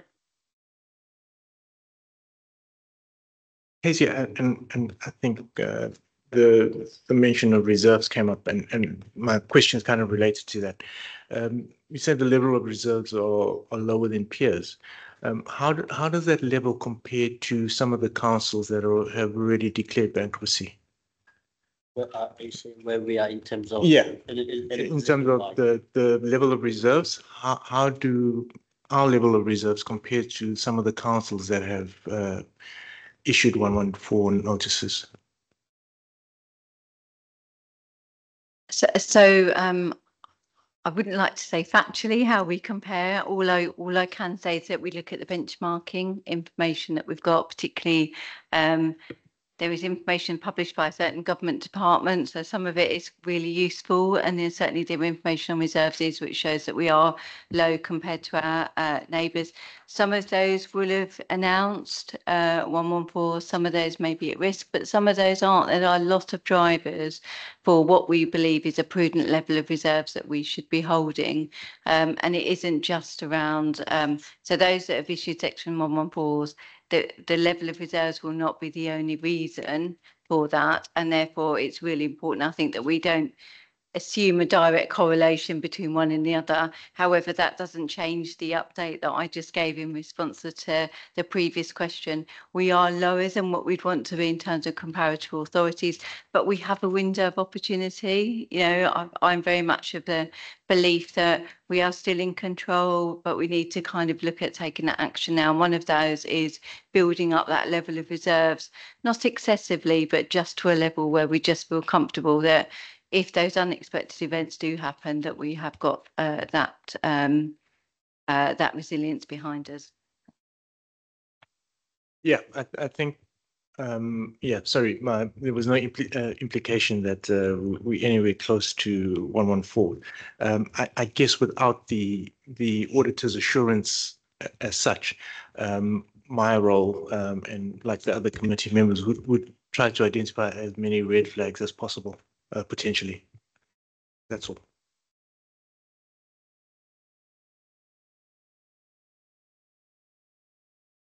Thank you.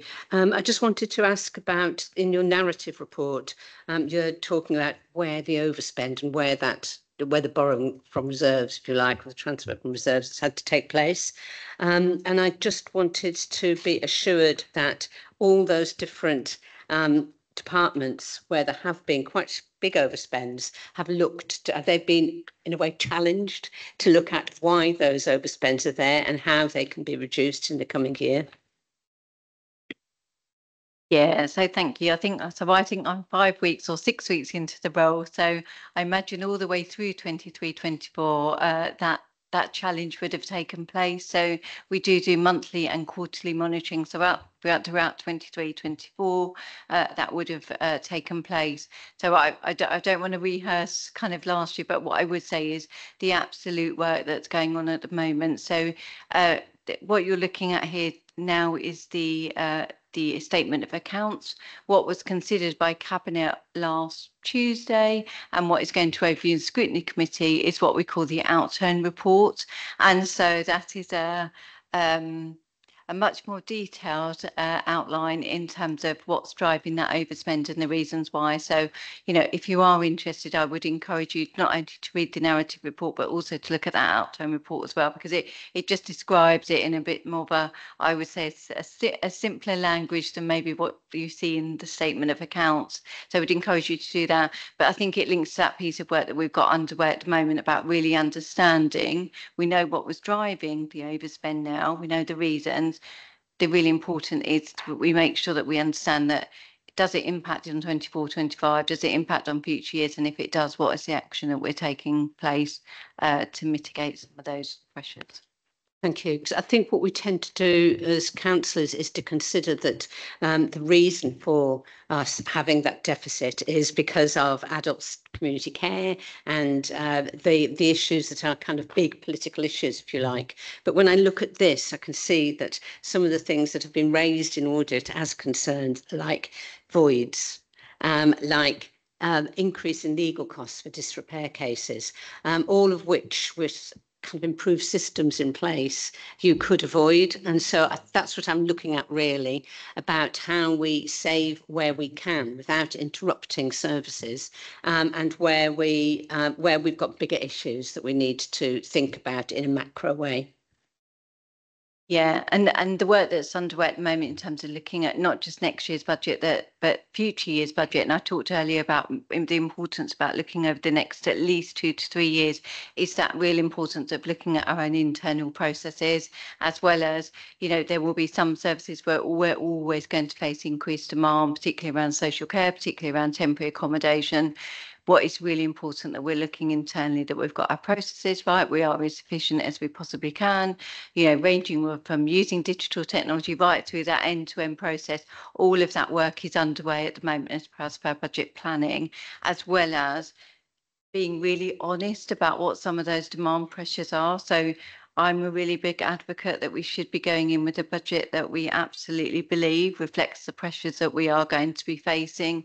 Otherwise, you're immediately starting off the year on a back foot if you haven't. And, you know, it's assumptions. You're never going to get it exactly right, but it's really important that we use all the data and insight that we've got to get the budget in the right position to avoid that significant overspend kind of in future years. Thanks. Councillor Diaguides. Just can I just make clear? I think in my mind it's not just a matter of financial control. It's also about financial planning. In other words, all right, we're overspending over our plans, but it could be not because we didn't control the expenditure properly, it's because we had the wrong target in the first place in the planning. And that is one of the questions we've got to be very careful. I personally think that we do have, in comparison to the old history of that borough and a lot of other London boroughs in particular, we got a healthy level of balances. I remember having negative balances, never mind having still, even after that reduction, 90 million at least of balance contingencies, etc. So it's quite significant. But there is a correlation in my mind between our confidence on our financial planning and financial control and the level of balance and resources. The benchmarking gives us some idea, but but if I feel confident that our plans are clear and achievable and our systems are controlling everything and there's no kind of some slush fund that everybody just goes in, then I'm quite happy that we reduce the balances in order to meet the objectives we want. The point is to get what we want to do. So that's really where the game is from my perspective, and that's the assurances I'm looking for you. And it's good that we do have as well a change of personnel every now and then, because we can take a fresh look at all of that and say, do we really need that many balances, etc. Are we really planning properly and with confidence? Or the first day of the new year, suddenly we're predicting an overspend, which creates crisis management, which in itself is inefficient, way of handling things and so on. So, that kind of thing. So, thank you. And I spoke too much, Chair. I promise I'll stop. Those are valuable comments, Councillor. But in terms of time, and I think that if you can wrap up on this question, that will be helpful.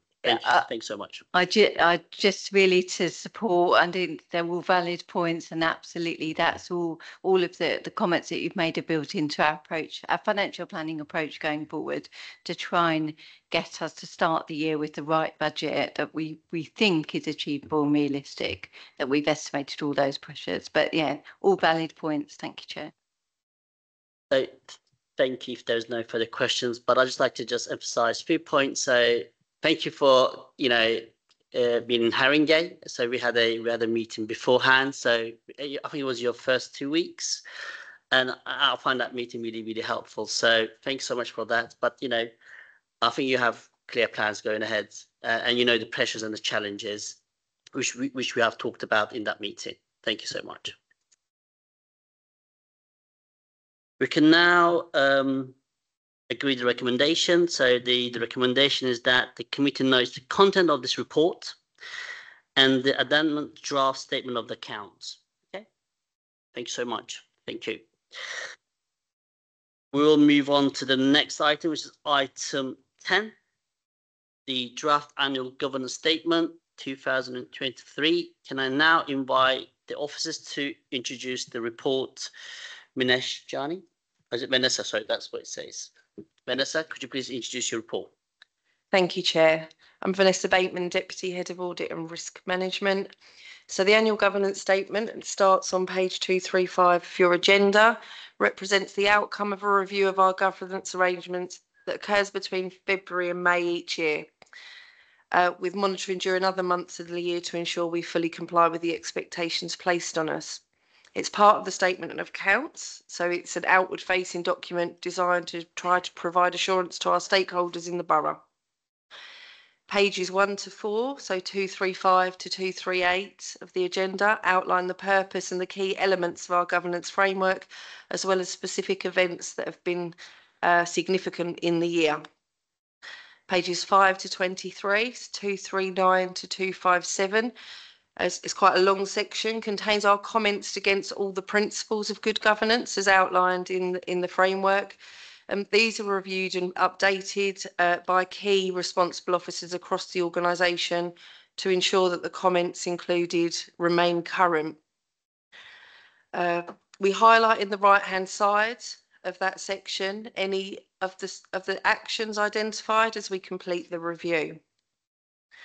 Page 24 to 32, so 258 to 266, contains 6 significant governance issues identified as part of last year's process. The issue owners have updated the progress with completing their action plans as at the end of March. And we highlight in that section our intention to retain the issue or close it. Members will recall we did an in-year update, I think at December time, it came to this committee, and senior leaders have also presented in other meetings regarding some of these issues. While the activity to review and refresh occurs, we also commence conversations with senior leaders, particularly those with statutory responsibilities. The directors work with their management teams, and each director signs off a governance declaration statement. Our statutory office groups meet some workshops, issues, as well as reviewing the end of year position for last year's issues. Page 33 to 36, so 267 to 270, contains 6 issues that we're including for 2023 to 24 for us to monitor in this financial year. These are our significant governance issues for the financial year. The first 4 in the table, so relating to finance, asset management, housing and information governance, are all areas that have carried forward from last year. There's been some wording updates, they've been refreshed slightly, but those are 4 areas that we're carrying forward with. 2 new areas have gone on as a result of this year's review. Those relate to workforce planning and procurement. Page 37 to 39 contains specific comments from statutory officers regarding this process, and then the document concludes with sign-off from the Chief Exec and the leader. The process ran smoothly this year, engagement was really robust. A full range of governance and risk conversations have occurred as a result of this review. And although not everything ends up in the final document, all of that will feed into the risk management framework and the audit plan. As we did last year, we'll monitor in year and provide an update on the actions in the statement for you. Thank you, Chair. Thank you, Vanessa. Is there any questions? Nope. I'll just give like a couple more seconds just in case if you members have any questions.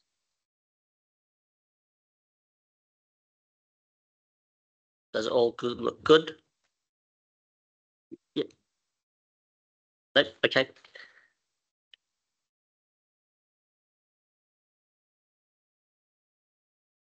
Read out the recommendation then. So the recommendation for the draft annual government statement report is for the committee to review and approve the draft 2003 to 2004 attached on Appendix A, and that the audit committee notes approval timescale and processes for the draft 2003-2004 AGS, which is the annual governance statement. Okay, thank you so much, Vanessa. So I'll move on to the next item, which is item number 11, the annual internal audit report 23-24. I hope that wasn't my voice. If you can help, that will be helpful. So can I now invite officers to introduce the report?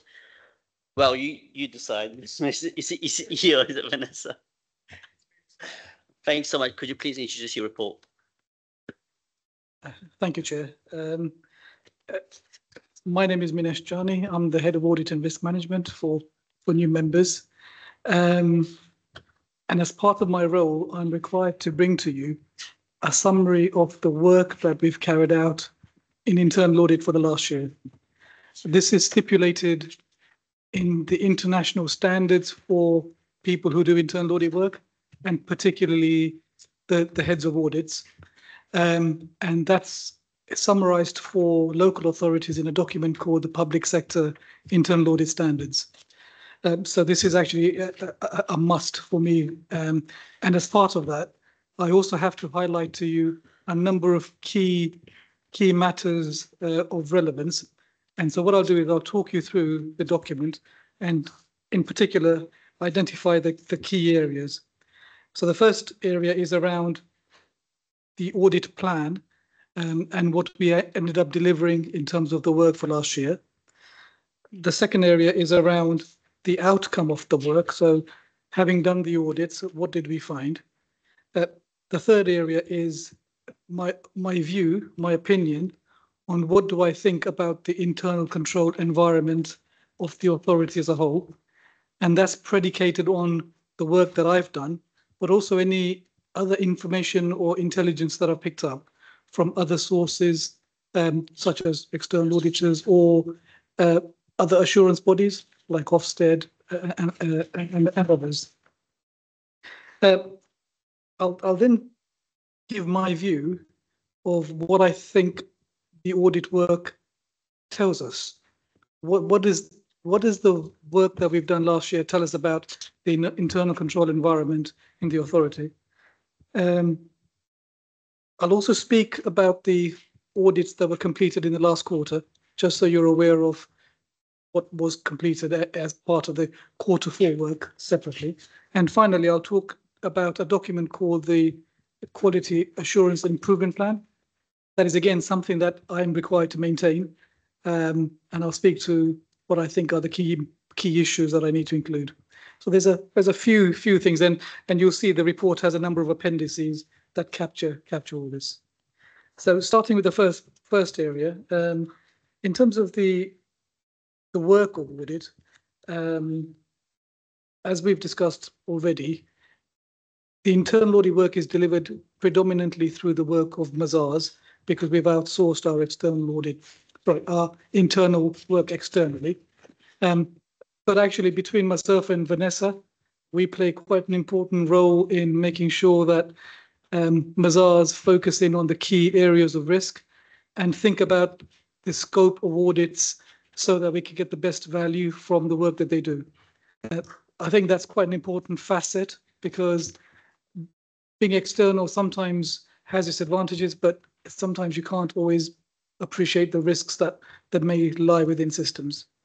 The approach that we have is essentially one where we do a risk assessment. We seek to ensure compliance. We're looking for operational efficiency in our systems and good financial controls. And we want to raise recommendations with sort of a view on process improvement. So the idea is that we want to try to get to an internal control environment which provides a sound basis for carrying out our operations. Organizationally, that's referred to as getting the basics right. But essentially, that's where we are trying to get. In terms of the overall opinion, you'll see that I have considered all the audit work and assigned an adequate level of assurance. In terms of the work that we actually did, about 50% of the audits received a good level of assurance. And by good, I mean substantial assurance or adequate assurance. And about 50% received inadequate level of assurance. By that, I mean limited or nil. The work that we do is biased in the sense that we're looking at areas of high risk. And I encourage all the directors and the organization to raise with me concerns that may have in their operations, which I'm glad to say that they do, which tends to push me towards areas where we know there are some difficulties. So I come to you usually with a lot of audit reports, with a number of recommendations and a number of areas where the level of assurance isn't great. But taking into account the fact that actually overarching that is a good level of governance, and we spoke about that in the previous paper, I feel adequate is the right level of assurance to give.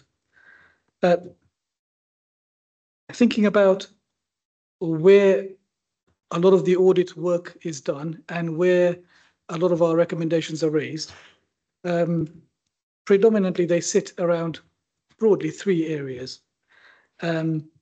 Contracts and procurement, and we've spoken about that this evening. I've raised some concerns around commercial property within property services. Property services has been audited quite significantly over the last 2 or 3 years. Some areas, particularly around the acquisitions and disposal process, have shown an improvement, where I think I brought a paper about 6 months ago to show a good level of assurance there. But there are some areas, particularly around commercial property, where that improvement has yet to be achieved. So there's that area. And finally, around the audits we do in the housing area. We do quite a few audits, typically between 7 to 10 audits a year on different aspects of housing operations. And a lot of those in recent times have received a low level of assurance. So that's another area where I think a lot of our limited assurances and our recommendations are raised. I've also this year tried to look at the audits that we've done from a slightly different lens, and that's to try to understand what are the types of issues and recommendations that we're raising, not from a service point of view, but the actual nature of the recommendations themselves. What are they? And in the report, you'll see that I've captured that in essentially five areas. So the types of recommendations and the risk areas that we identify tend to be around management controls or the lack of management controls, record keeping, where particularly around decision making, the records are not always as thorough as they should be to record a decision that has been made. The use of management information. So this is about using performance management systems of some type to inform management of how effective their policies and practices are in delivering whatever they're trying to do. We sometimes find that policies and procedures are not as up to date as they should be. So where people are carrying out their roles, actually the direction that they've been given isn't necessarily as up to date as they should be.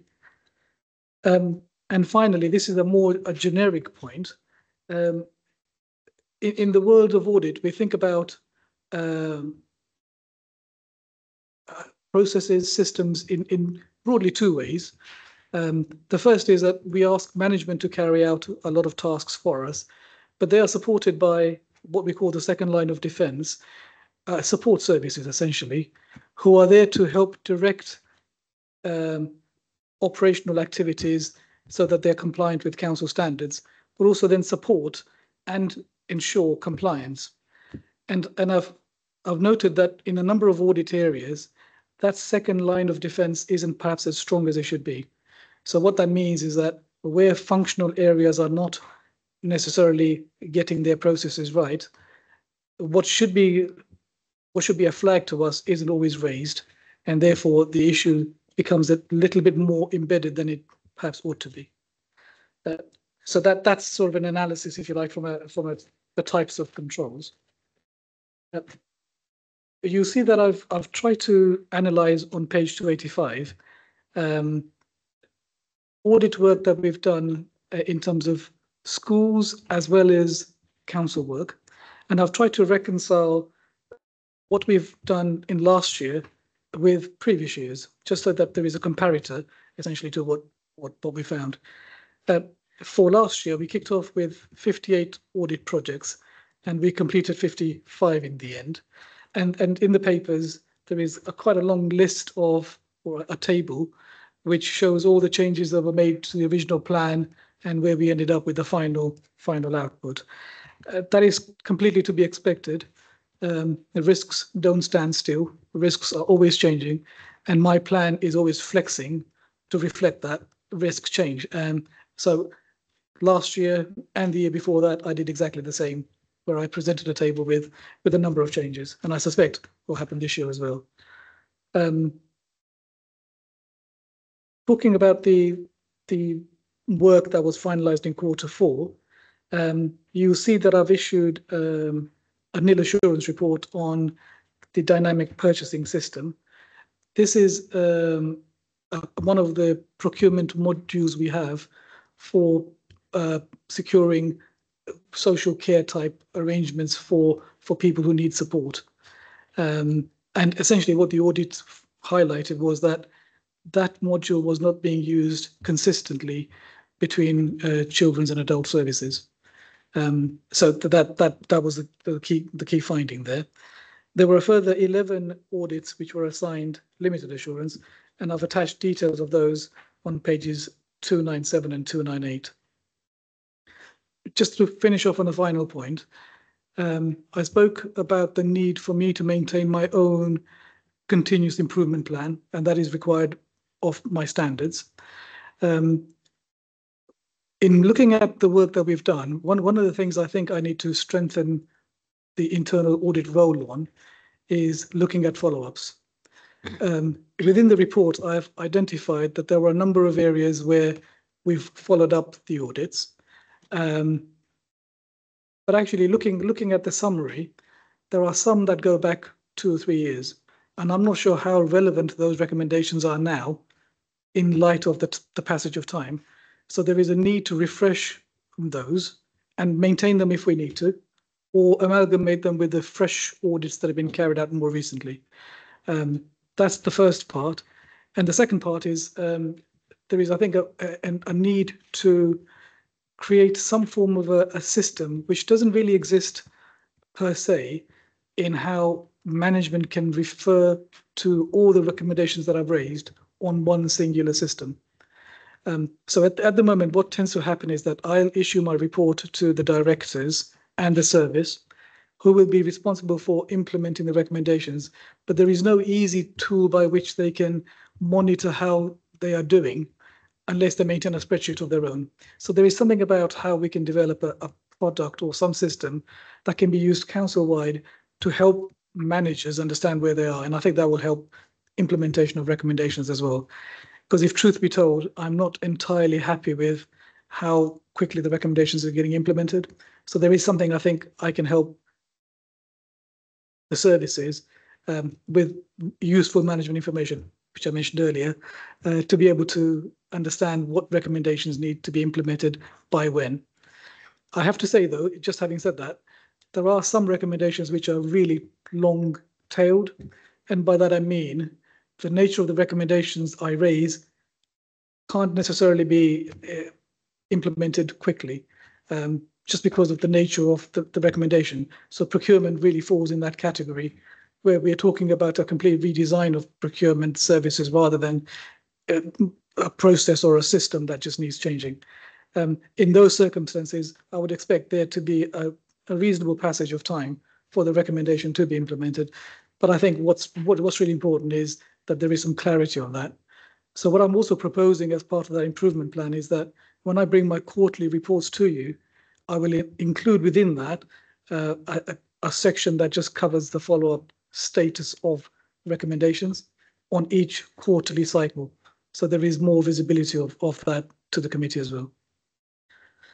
Right, I'll pause there and take any questions. Thank you, Manish. Any questions? So just 1 second. So I got Councillor Mahbub and then Isidore and then Mason. Yeah.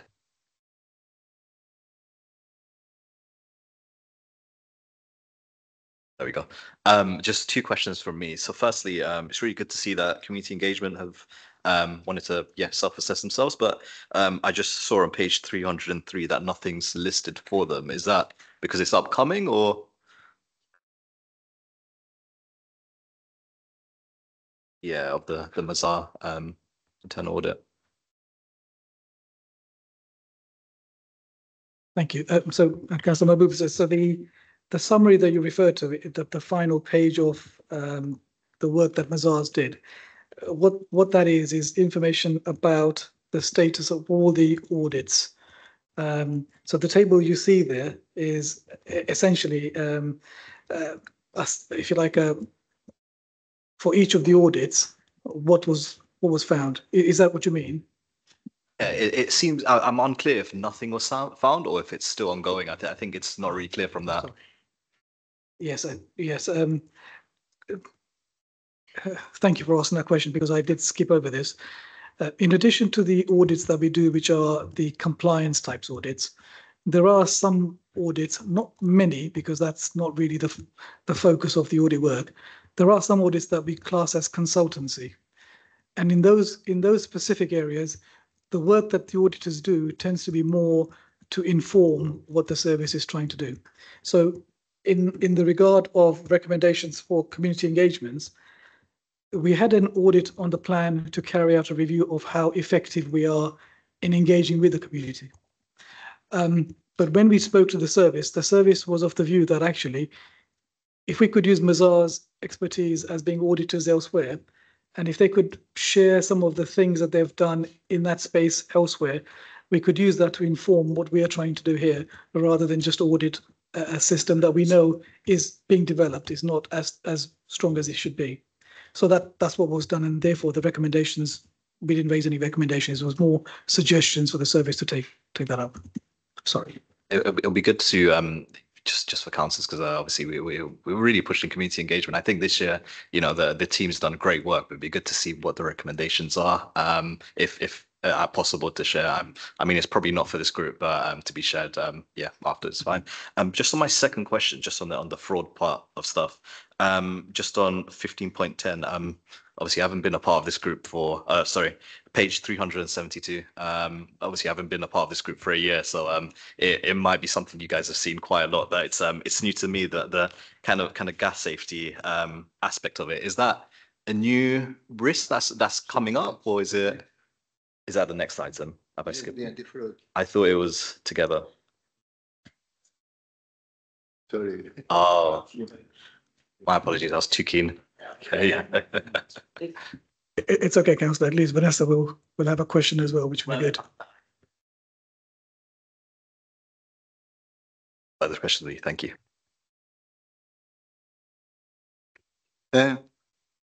Sorry, I said I'll shut up, but I couldn't resist it. I'll come back.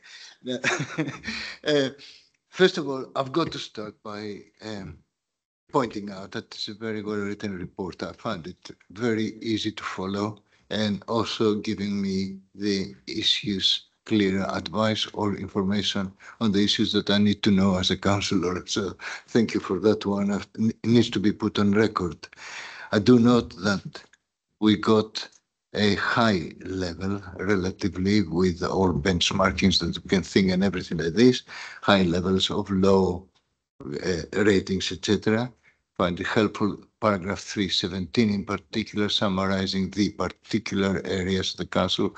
And from my memory, these have been for a number of years now, the same ones there and there. So that is as well useful. And I do think that it is a lesson for us to focus even more and say it's about time that we turn these areas around. There is also a problem about not responding to recommendations. It's quite high level. It's not as high as it used to be. I mean, as we remember a few years back, it's improved quite a lot, but still it is important. Sometimes the logical is not very same. As in some of the areas, it's exactly the areas that have the biggest problems, as the ones that we listed before. So I do think that we need really to make sure that people don't get away. You can't say now it's 3 years past, therefore we probably have to see whether we write it off. No, it should have been done. And that leads me to two very quick points. The one is about the selection of the subjects. I do appreciate that it is an instrument for managers where they have problems asking us to come and do that. But there is also a wider purpose, which is a wider assurance, especially for councillors that things are okay. And I'm not sure whether we're still getting the balance right. Mines, in the past, we did really said that we asked the councillors as well whether to pick up something. But linked to that is a worrying comment that you make there, but it might not be as it is on page 295. Yeah, page 295 about resources, that we are using less than other comparable authorities' resources. I don't know what it means exactly, but I would be grateful if you could explain it. Thank you.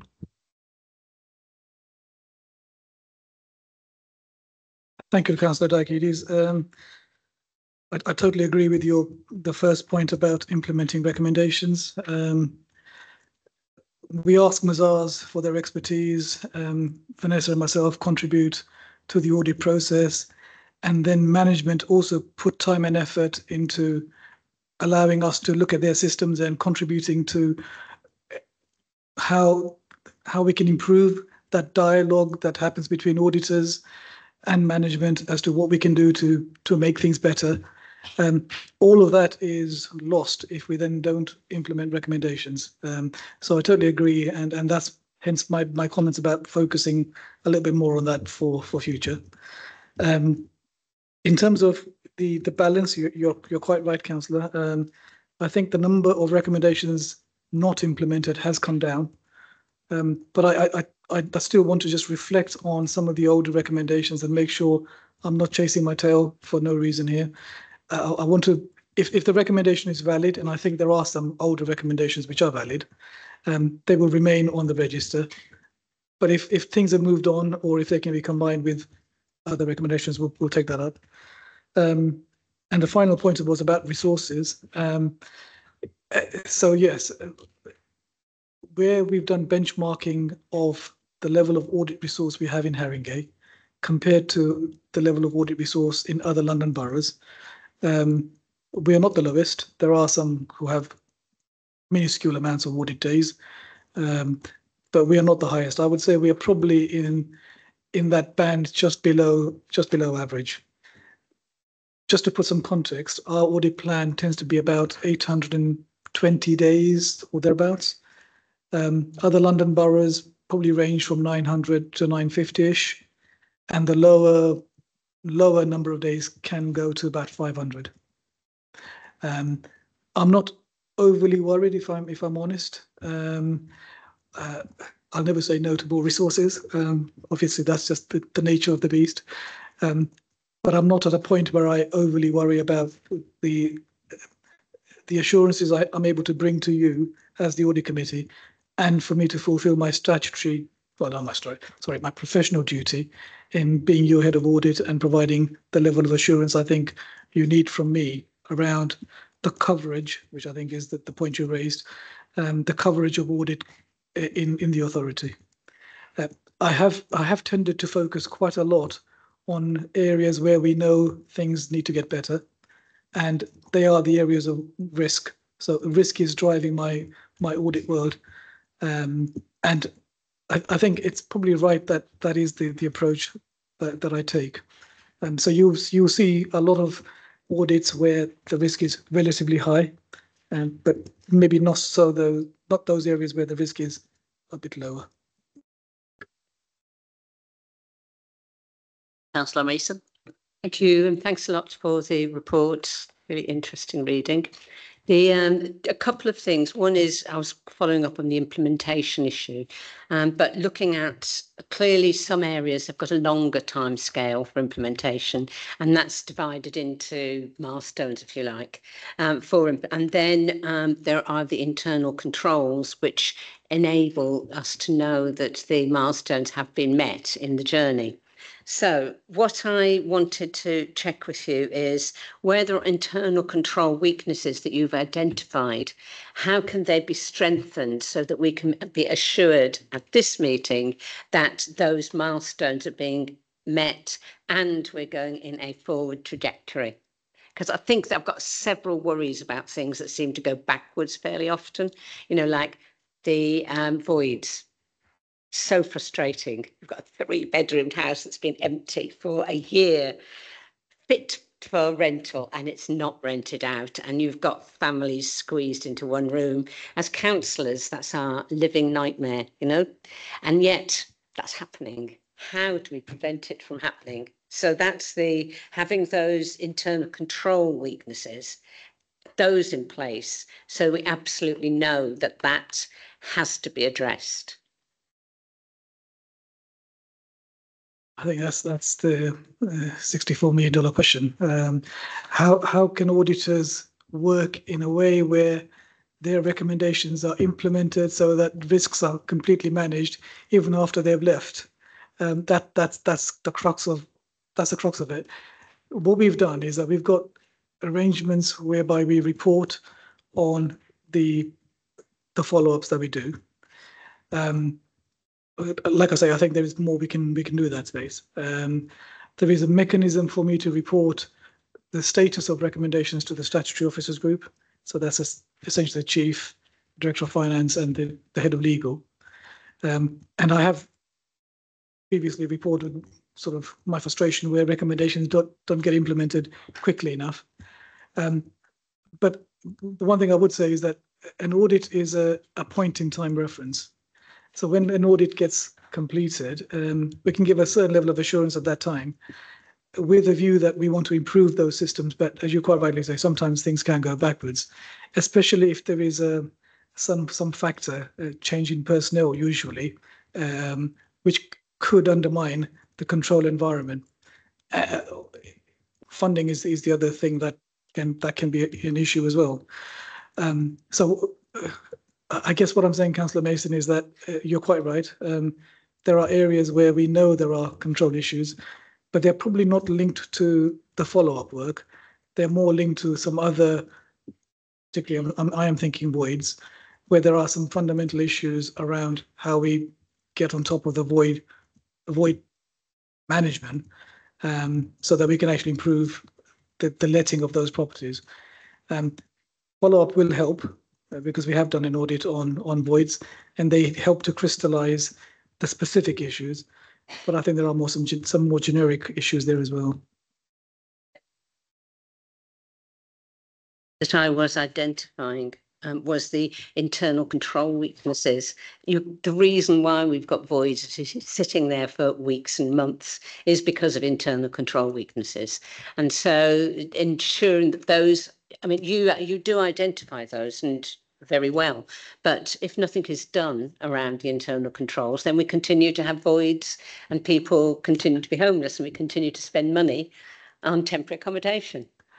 Absolutely right. So actually, just on that specific point, in general for housing, I've been liaising with the director for housing, and he came to our meeting, I think the last meeting, with a view to doing less audit work this year, more follow-up work on the recommendations that have already been raised, because I agree with his point, which is that, Minesh, you've told me where the issues are. I need a little bit of time to fix some of these issues, and I have sympathy with that, but only so far, though. I have to be honest. I can only give them a small window. Just very quickly, that links back to this timescale for implementation and where the milestones are. Thank you. Byron, you want to comment? Yeah, just very briefly, I think my point, I think monitoring of the outstanding recommendations and the actions is going to be so important going forward. So I think, as well as Minesh, I've been talking, as well as reporting to the statutory officers group that Minesh has just mentioned, really strengthening further that internal reporting. So, actually it's directors' responsibility to be accountable for ensuring that those recommendations are picked up, and the timescales and the kind of key milestones. And I think there is something that we might want to do in just strengthening the internal reporting of that. So particularly at an officer level, so not just the statutory officers group, but our corporate leadership team, so that we have got collectively as a group of directors an eye on those recommendations. Because I think, any recommendation is only as good as its implementation. So that's just something that we're looking to further strengthen. So we'll be putting that in place. Thanks. Thank you. So, Reyes, you're next. Thanks, Chair. I think, Minesh, and it touches upon all the points that have been raised already. And I was wondering if we can kind of close the loop of your work, because I think everybody at this committee is aware of the corporate register that we have for the council. So the level of work that you do and the conclusions that you come to move the dial on that corporate register. Either it shows a increase in the residual risk or a decrease in the residual risk. And I think to help monitor outstanding actions, the committee, I would think, needs to understand what it means for those actions to be outstanding in terms of how it impacts the residual risk. So is there a way that your reporting can incorporate the impact to the corporate risk register by either having good actions in place and the outstanding actions? Thank you, Riaz. That's a very good suggestion. So I think in my quarterly update to you, in addition to identifying the recommendations not implemented, I think we can add a column or some text around the risk that poses, and that hopefully addresses that dial in identifying the potential risk of not implementing the recommendation. Yeah, and I could actually probably do that for the statutory officers as well as CLT as well. Thank you. Just 1 second. Yeah, Rena. Hi, thank you very much, Minesh. a really good, insightful report, firstly. So thank you for providing that. A couple of questions, and I guess it touches on the point that Ray has mentioned, because some of those recommendations that haven't been implemented have been classified as priority 1, 2, or 3, and it would be useful to translate what that actually means for the committee. So if I could ask for that. The other point that, or question that I had, is to what extent do the findings and recommendations for one area kind of align with other areas to the extent that best practice across the council is shared? So when you were outlining some of the themes of the recommendations, whether it was sort of management information or management control, these feel reasonably, I say, generic in the context of the council. And so wondering to what extent expertise is leveraged from an area that is doing very well in this space to those that are only offering limited or even nil assurance. Second point. And then finally, if I might ask, one thing that kind of really struck me under 3.16 was the high levels of FOI and subject access requests that are not completed. And given this is sort of bread and butter type stuff that I would expect, what is being put in place to address that? Because I assume that's not going away. What is the trajectory in that space? Thank you very much. Thank you, Bina. That was really, really interesting points. So on the first, which is really around the information, yeah, I agree. Look, I agree with you on that. I think it's actually linked to your second point, which is around the various priority of recommendations and how we can present that. If I could perhaps say to the next meeting, bring the P1 recommendations, which are outstanding, specifically rather than in the table that you see. I think that would be a good starter for 10. And it will also give me a chance to refresh those recommendations. So if I focus on P1s, that'd be good. Right. And on the point around FOIs and MEs, I can't speak to it directly because that's more of a management function. But I'm aware that organizationally, the chief exec has been pushing very hard his directors to make sure that we respond to all the FOIs and in members' inquiries and subject access requests in a timely way. It's clearly important, not just from a Data Protection Act point of view, but actually in terms of what we are as a local authority, and being transparent and engaging with our community where they ask questions. And so I'm aware that there is a lot of effort being made. I mean, to that end, they have redoubled their efforts in terms of creating an application which is much more live and up to date with the inquiries we've had, and is presented to all our DMTs. I mean, it comes to our DMT on a regular basis to monitor and manage them. But it's not got to a point where I think it's completely satisfactory. Okay. Thank you. Thanks, Manish. So, Councillor Brennan.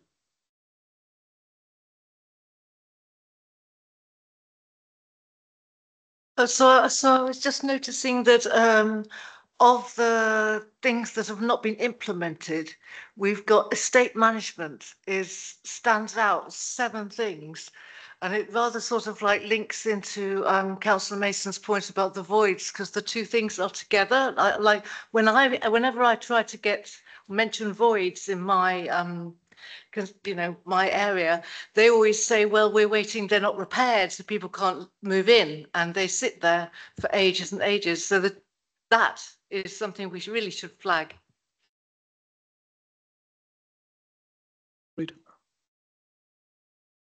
Is it going to be Ahmed?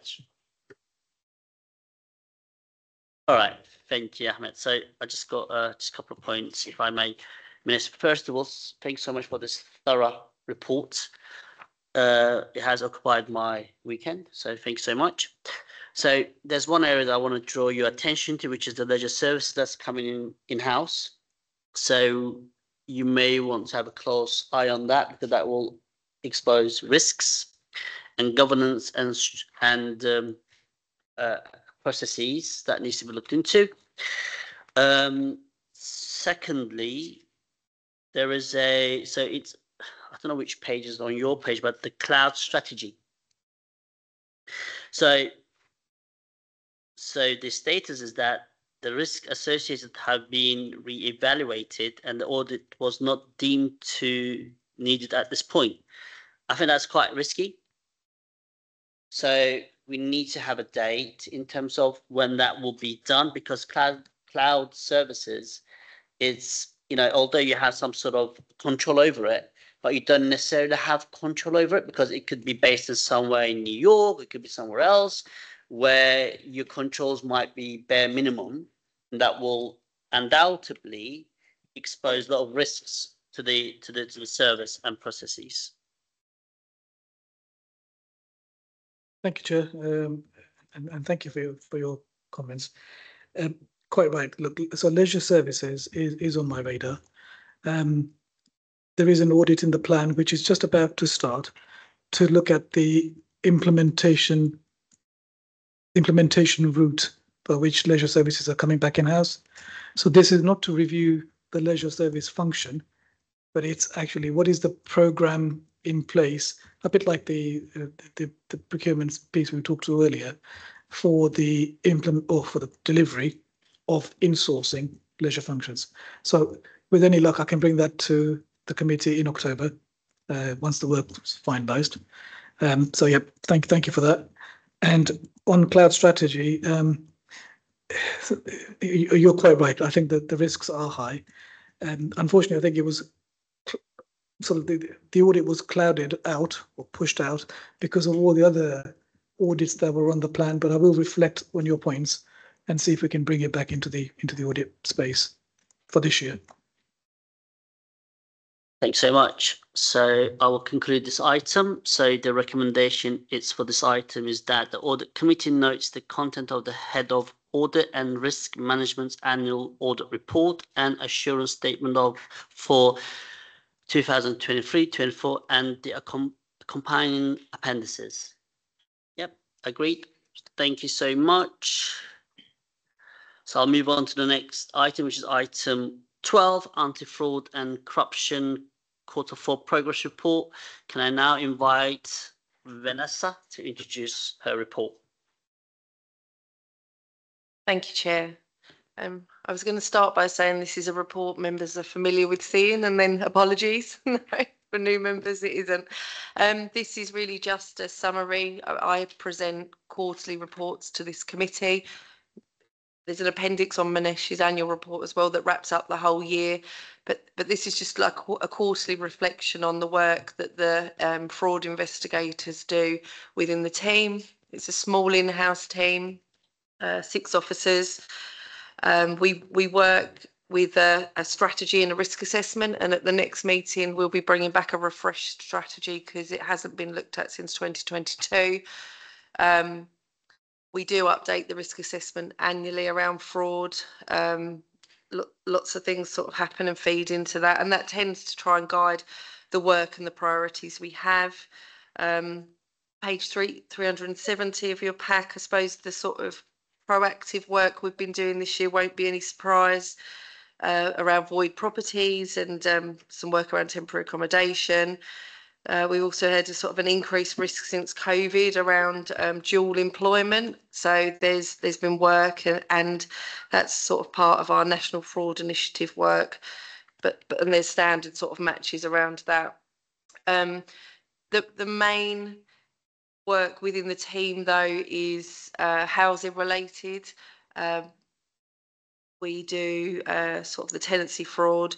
We do work around right to buy, just making sure there's no money laundering occurring within those transactions. So on page 371, we end the year, this is I think the first time since I've been here, because I arrived literally just as COVID hit, where we've actually exceeded our sort of annual indicators. So through the work of the fraud team, we've tracked through 53 recoveries from that work, properties that we feel that our actions have driven us to reclaim that property, and that might be through some form of legal action. It might just be through handing it back to housing with the evidence they need to follow their processes. We also had a number of right to buyers where our intervention has ensured those right to buyers haven't gone through either with non-compliance with the actual regulations or where there is some sort of housing fraud present. In terms of gas safety, the team go out with the officers doing the gas safety executions, and that's because for a period of time that was deemed to be quite high fraud risk. They were often, the lack of engagement with the gas safety process was often due to something going on within the property, or sometimes abandonment, or sometimes there's other issues. So the team get involved there, and often they provide support and some links between tenancy and social care around the circumstances within the property. During this year, though, we have done a project on blue badge fraud, and that has taken a team member out for pretty much the whole year, but we're really pleased with the outcomes from that. There are increased sanctions. We're already seeing the deterrent factor is working, and we've got some meetings in a few weeks' time to talk to parking about how we sort of drive that forward and evolve it. We think there'll be some prosecutions out of that, but that's not really the driving force for us. It'll only be the sort of worst offenders. The driving force is just to try and deter the blue badge fraud within the borough. We obviously have employee investigations we get involved with. We work really closely with HR to make sure that the right ones come into our team and the right ones go within sort of the management disciplinary space, and some start with us and move that way and vice versa. So through the early in the year, we had a lot of activity in that space. It has helped. The second part of the year, it's tailed off a little bit, that and the whistleblowing reports, which has allowed us to focus on some of the other things that we do as a team. And yeah, thank you, Chair. Thank you, Vanessa. So I got Councillor Maple, and then Councillor Diaghides, and then I got Reyes, and then Councillor Mason. Yeah, so thank you. That was an excellent summary, actually. So just on 15.10, because I'm just struggling to understand. So is it that it's an increase because it's been investigated more rather than it's an issue that's coming up more often? Is it because it's being investigated, which is why the cases are rising? Is that what it is, or no? I think it's literally just because we see it as a higher risk, so the team go out to make sure that they're going into the property. So what we had maybe a while ago was a trend where the people aren't engaging with the process. They're not keen because they're not wanting anybody to go into the property for various reasons. So yeah, a lot of the ones that are coming through, and a lot of these 60 though are actually ones where the team are capturing that they are abandoned, or even the person has died, or even that they've moved into some sort of sheltered accommodation. So we stay involved in those to make sure that they stay on the radar and they're tracked through.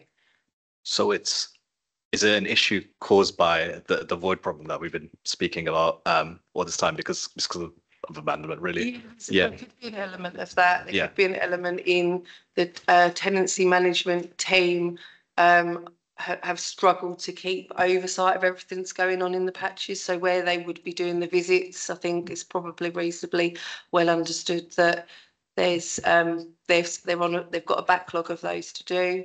Some teams are still sort of clearing backlogs from COVID and things around checking in on tenants, but we definitely, I mean, our Voids Proactive project, that really, we did a piece of work, and it was looking at the data that council tax held and pulling out information that housing didn't have. And that I think that's sort of another sort of 18 properties that came back in through doing that. So in some ways, what we're doing with our sort of intelligence and our data matching, or even just being prepared to put boots on the ground and go and have a bit of an extra look at what's going on, we're bringing some of these through that, if I think in longer term in the housing improvement plan embeds, we would hope that some of that moves back into business as usual. So I'd say that's sort of where the activity is sort of stretching out. Brilliant, thank you.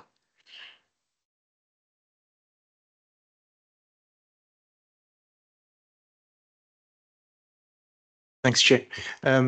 Vanessa, just two quick ones. From the work that you do you find that some of whether it's investigations or review work, are they indicative of control breakdowns, or is it something that is just out of our control and only recovery and corrective measures can sort it out? I would say quite a lot of the pure fraud work of the team is hindered by the control breakdowns within the organisation. So actually, we have cases where there is an element of fraud that we're past and we want to pursue, but actually when we look at it holistically, there's actually control failures around that. So I wouldn't say that we're seeing huge amounts of extra sort of fraud within the process. There is a lot that is to do with sort of the weaknesses in some of the systems and some of the things that fall through the gaps. And we often get it referred to us, and we look sort of across all the systems and across all the information, and we often come to what the root cause problem is. And obviously that's part of being the audit service, is I'm linking that back to management to say, this has come across as a fraud. Yes, we understand why it rang alarm bells, but actually, if there's fraud here, it's nothing we're ever going to be able to pursue. And this is what our sort of root cause analysis is. So.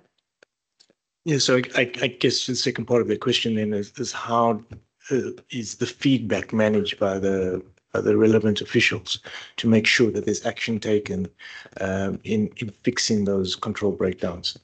Because then again, it links to the thing I asked Minesh around the overall risk exposure. So I suppose really that's been through myself and Minesh and meeting with colleagues and talking to colleagues. One of the things that we're working on as part of strengthening the capturing of the audit recommendations is actually the fraud team has said, actually, we do raise quite a lot of recommendations as a team, but we do it in a different way maybe to the audit report. So one thing I'm exploring as part of that sort of change process is where we do highlight areas, maybe using that mechanism to capture them as well, so that they're very visible to lots of people. They tend to be visible to maybe the relevant assistant director or head of service, where we think that person needs to know. But actually, I think probably some of the things we're raising up and re-raising, we need to get that more holistic view of it. But that's, I think, how we're going to try to achieve that this year. Minesh, you want to comment? Just to add to Vanessa's point, one of the things that we are acutely aware of is we have reasonable systems of internal control, and fraudsters will always try to find a way of breaking that system. So we have to be balanced and mindful that there are people who have to come to us and present information to us to be able to get something from us as potentially a property or a claim for something or the other, balancing what we need from them against the fraud risk that exists. And it's quite a difficult judgment, but we try to get that to a point where we don't inconvenience people who are genuinely in need of our service, but also deter fraudsters from being able to get through. And that's where Vanessa's team is so crucial in supporting practically the whole organization in referring matters to it where it thinks something isn't quite right. And it's always sort of just keeping abreast of what's changing constantly. Thank you, Minesh. Okay, yep. Councillor Mason. Thank you. I just want to address the issue of enforcement, which we were talking about here, really, and how difficult that is. I recognise that we don't have enough resources to do this, but we end up as councillors looking at not necessarily the direct issues around fraud, but indirect issues. For example, people who put up a hat of something in their garage at the back of their house, and suddenly you've got people living there, and then it's extended and extended and nothing happens, even if you report it. So issues like the improper use of accommodation for industry, light industry, like the use of oil in a tenement block is really dangerous, but that's ongoing. So all these things which increase the risk to residents, which aren't necessarily controlled by the council, but maybe like temporary accommodation, planning, licensing, but where the enforcement is really weak. because of resources, I'm imagining. And I don't know whether you capture that and whether we are able to capture that. But I think it's a huge problem for residents.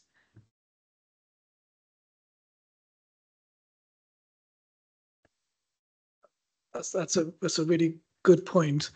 So there is an audit in this year's plan, looking at how we as an authority enforce our regulatory powers in those sorts of situations. And that's really with a view to establishing whether we've got the right control environment to take action where those things are not being pursued, or whether there's actually monitoring arrangements to ensure compliance. As you spoke, Councillor, it made me think that just as we have fraud call, which is our tool for people to report any worries that they may have about frauds, I'm sure the authority has tools for reporting those concerns. And perhaps I could go back to the head of service in that area and see how many calls, how many referrals we get, and whether there is anything more we could do in that space in terms of publicising that. Thank you, Manish. Thank you, Councillor Mason. So, recommendation for this item is the audit committee is responsible for monitoring the effectiveness of the policies on anti-fraud and corruption, of receiving assurance with regards to the council's internal control environment and mechanism for managing fraud risk. To facilitate this, progress reports are provided on a quarterly basis for review and consideration by the audit committee with regards to anti-fraud and corruption. Is that agreed? Thank you so much. Item 13, any new items of urgent business? Non-reported, Chair. Thank you. So our next meeting is on 8th of October. So I'd like to thank all the officers and the members for their contribution, and have a good evening, everyone. Thank you. Thank you.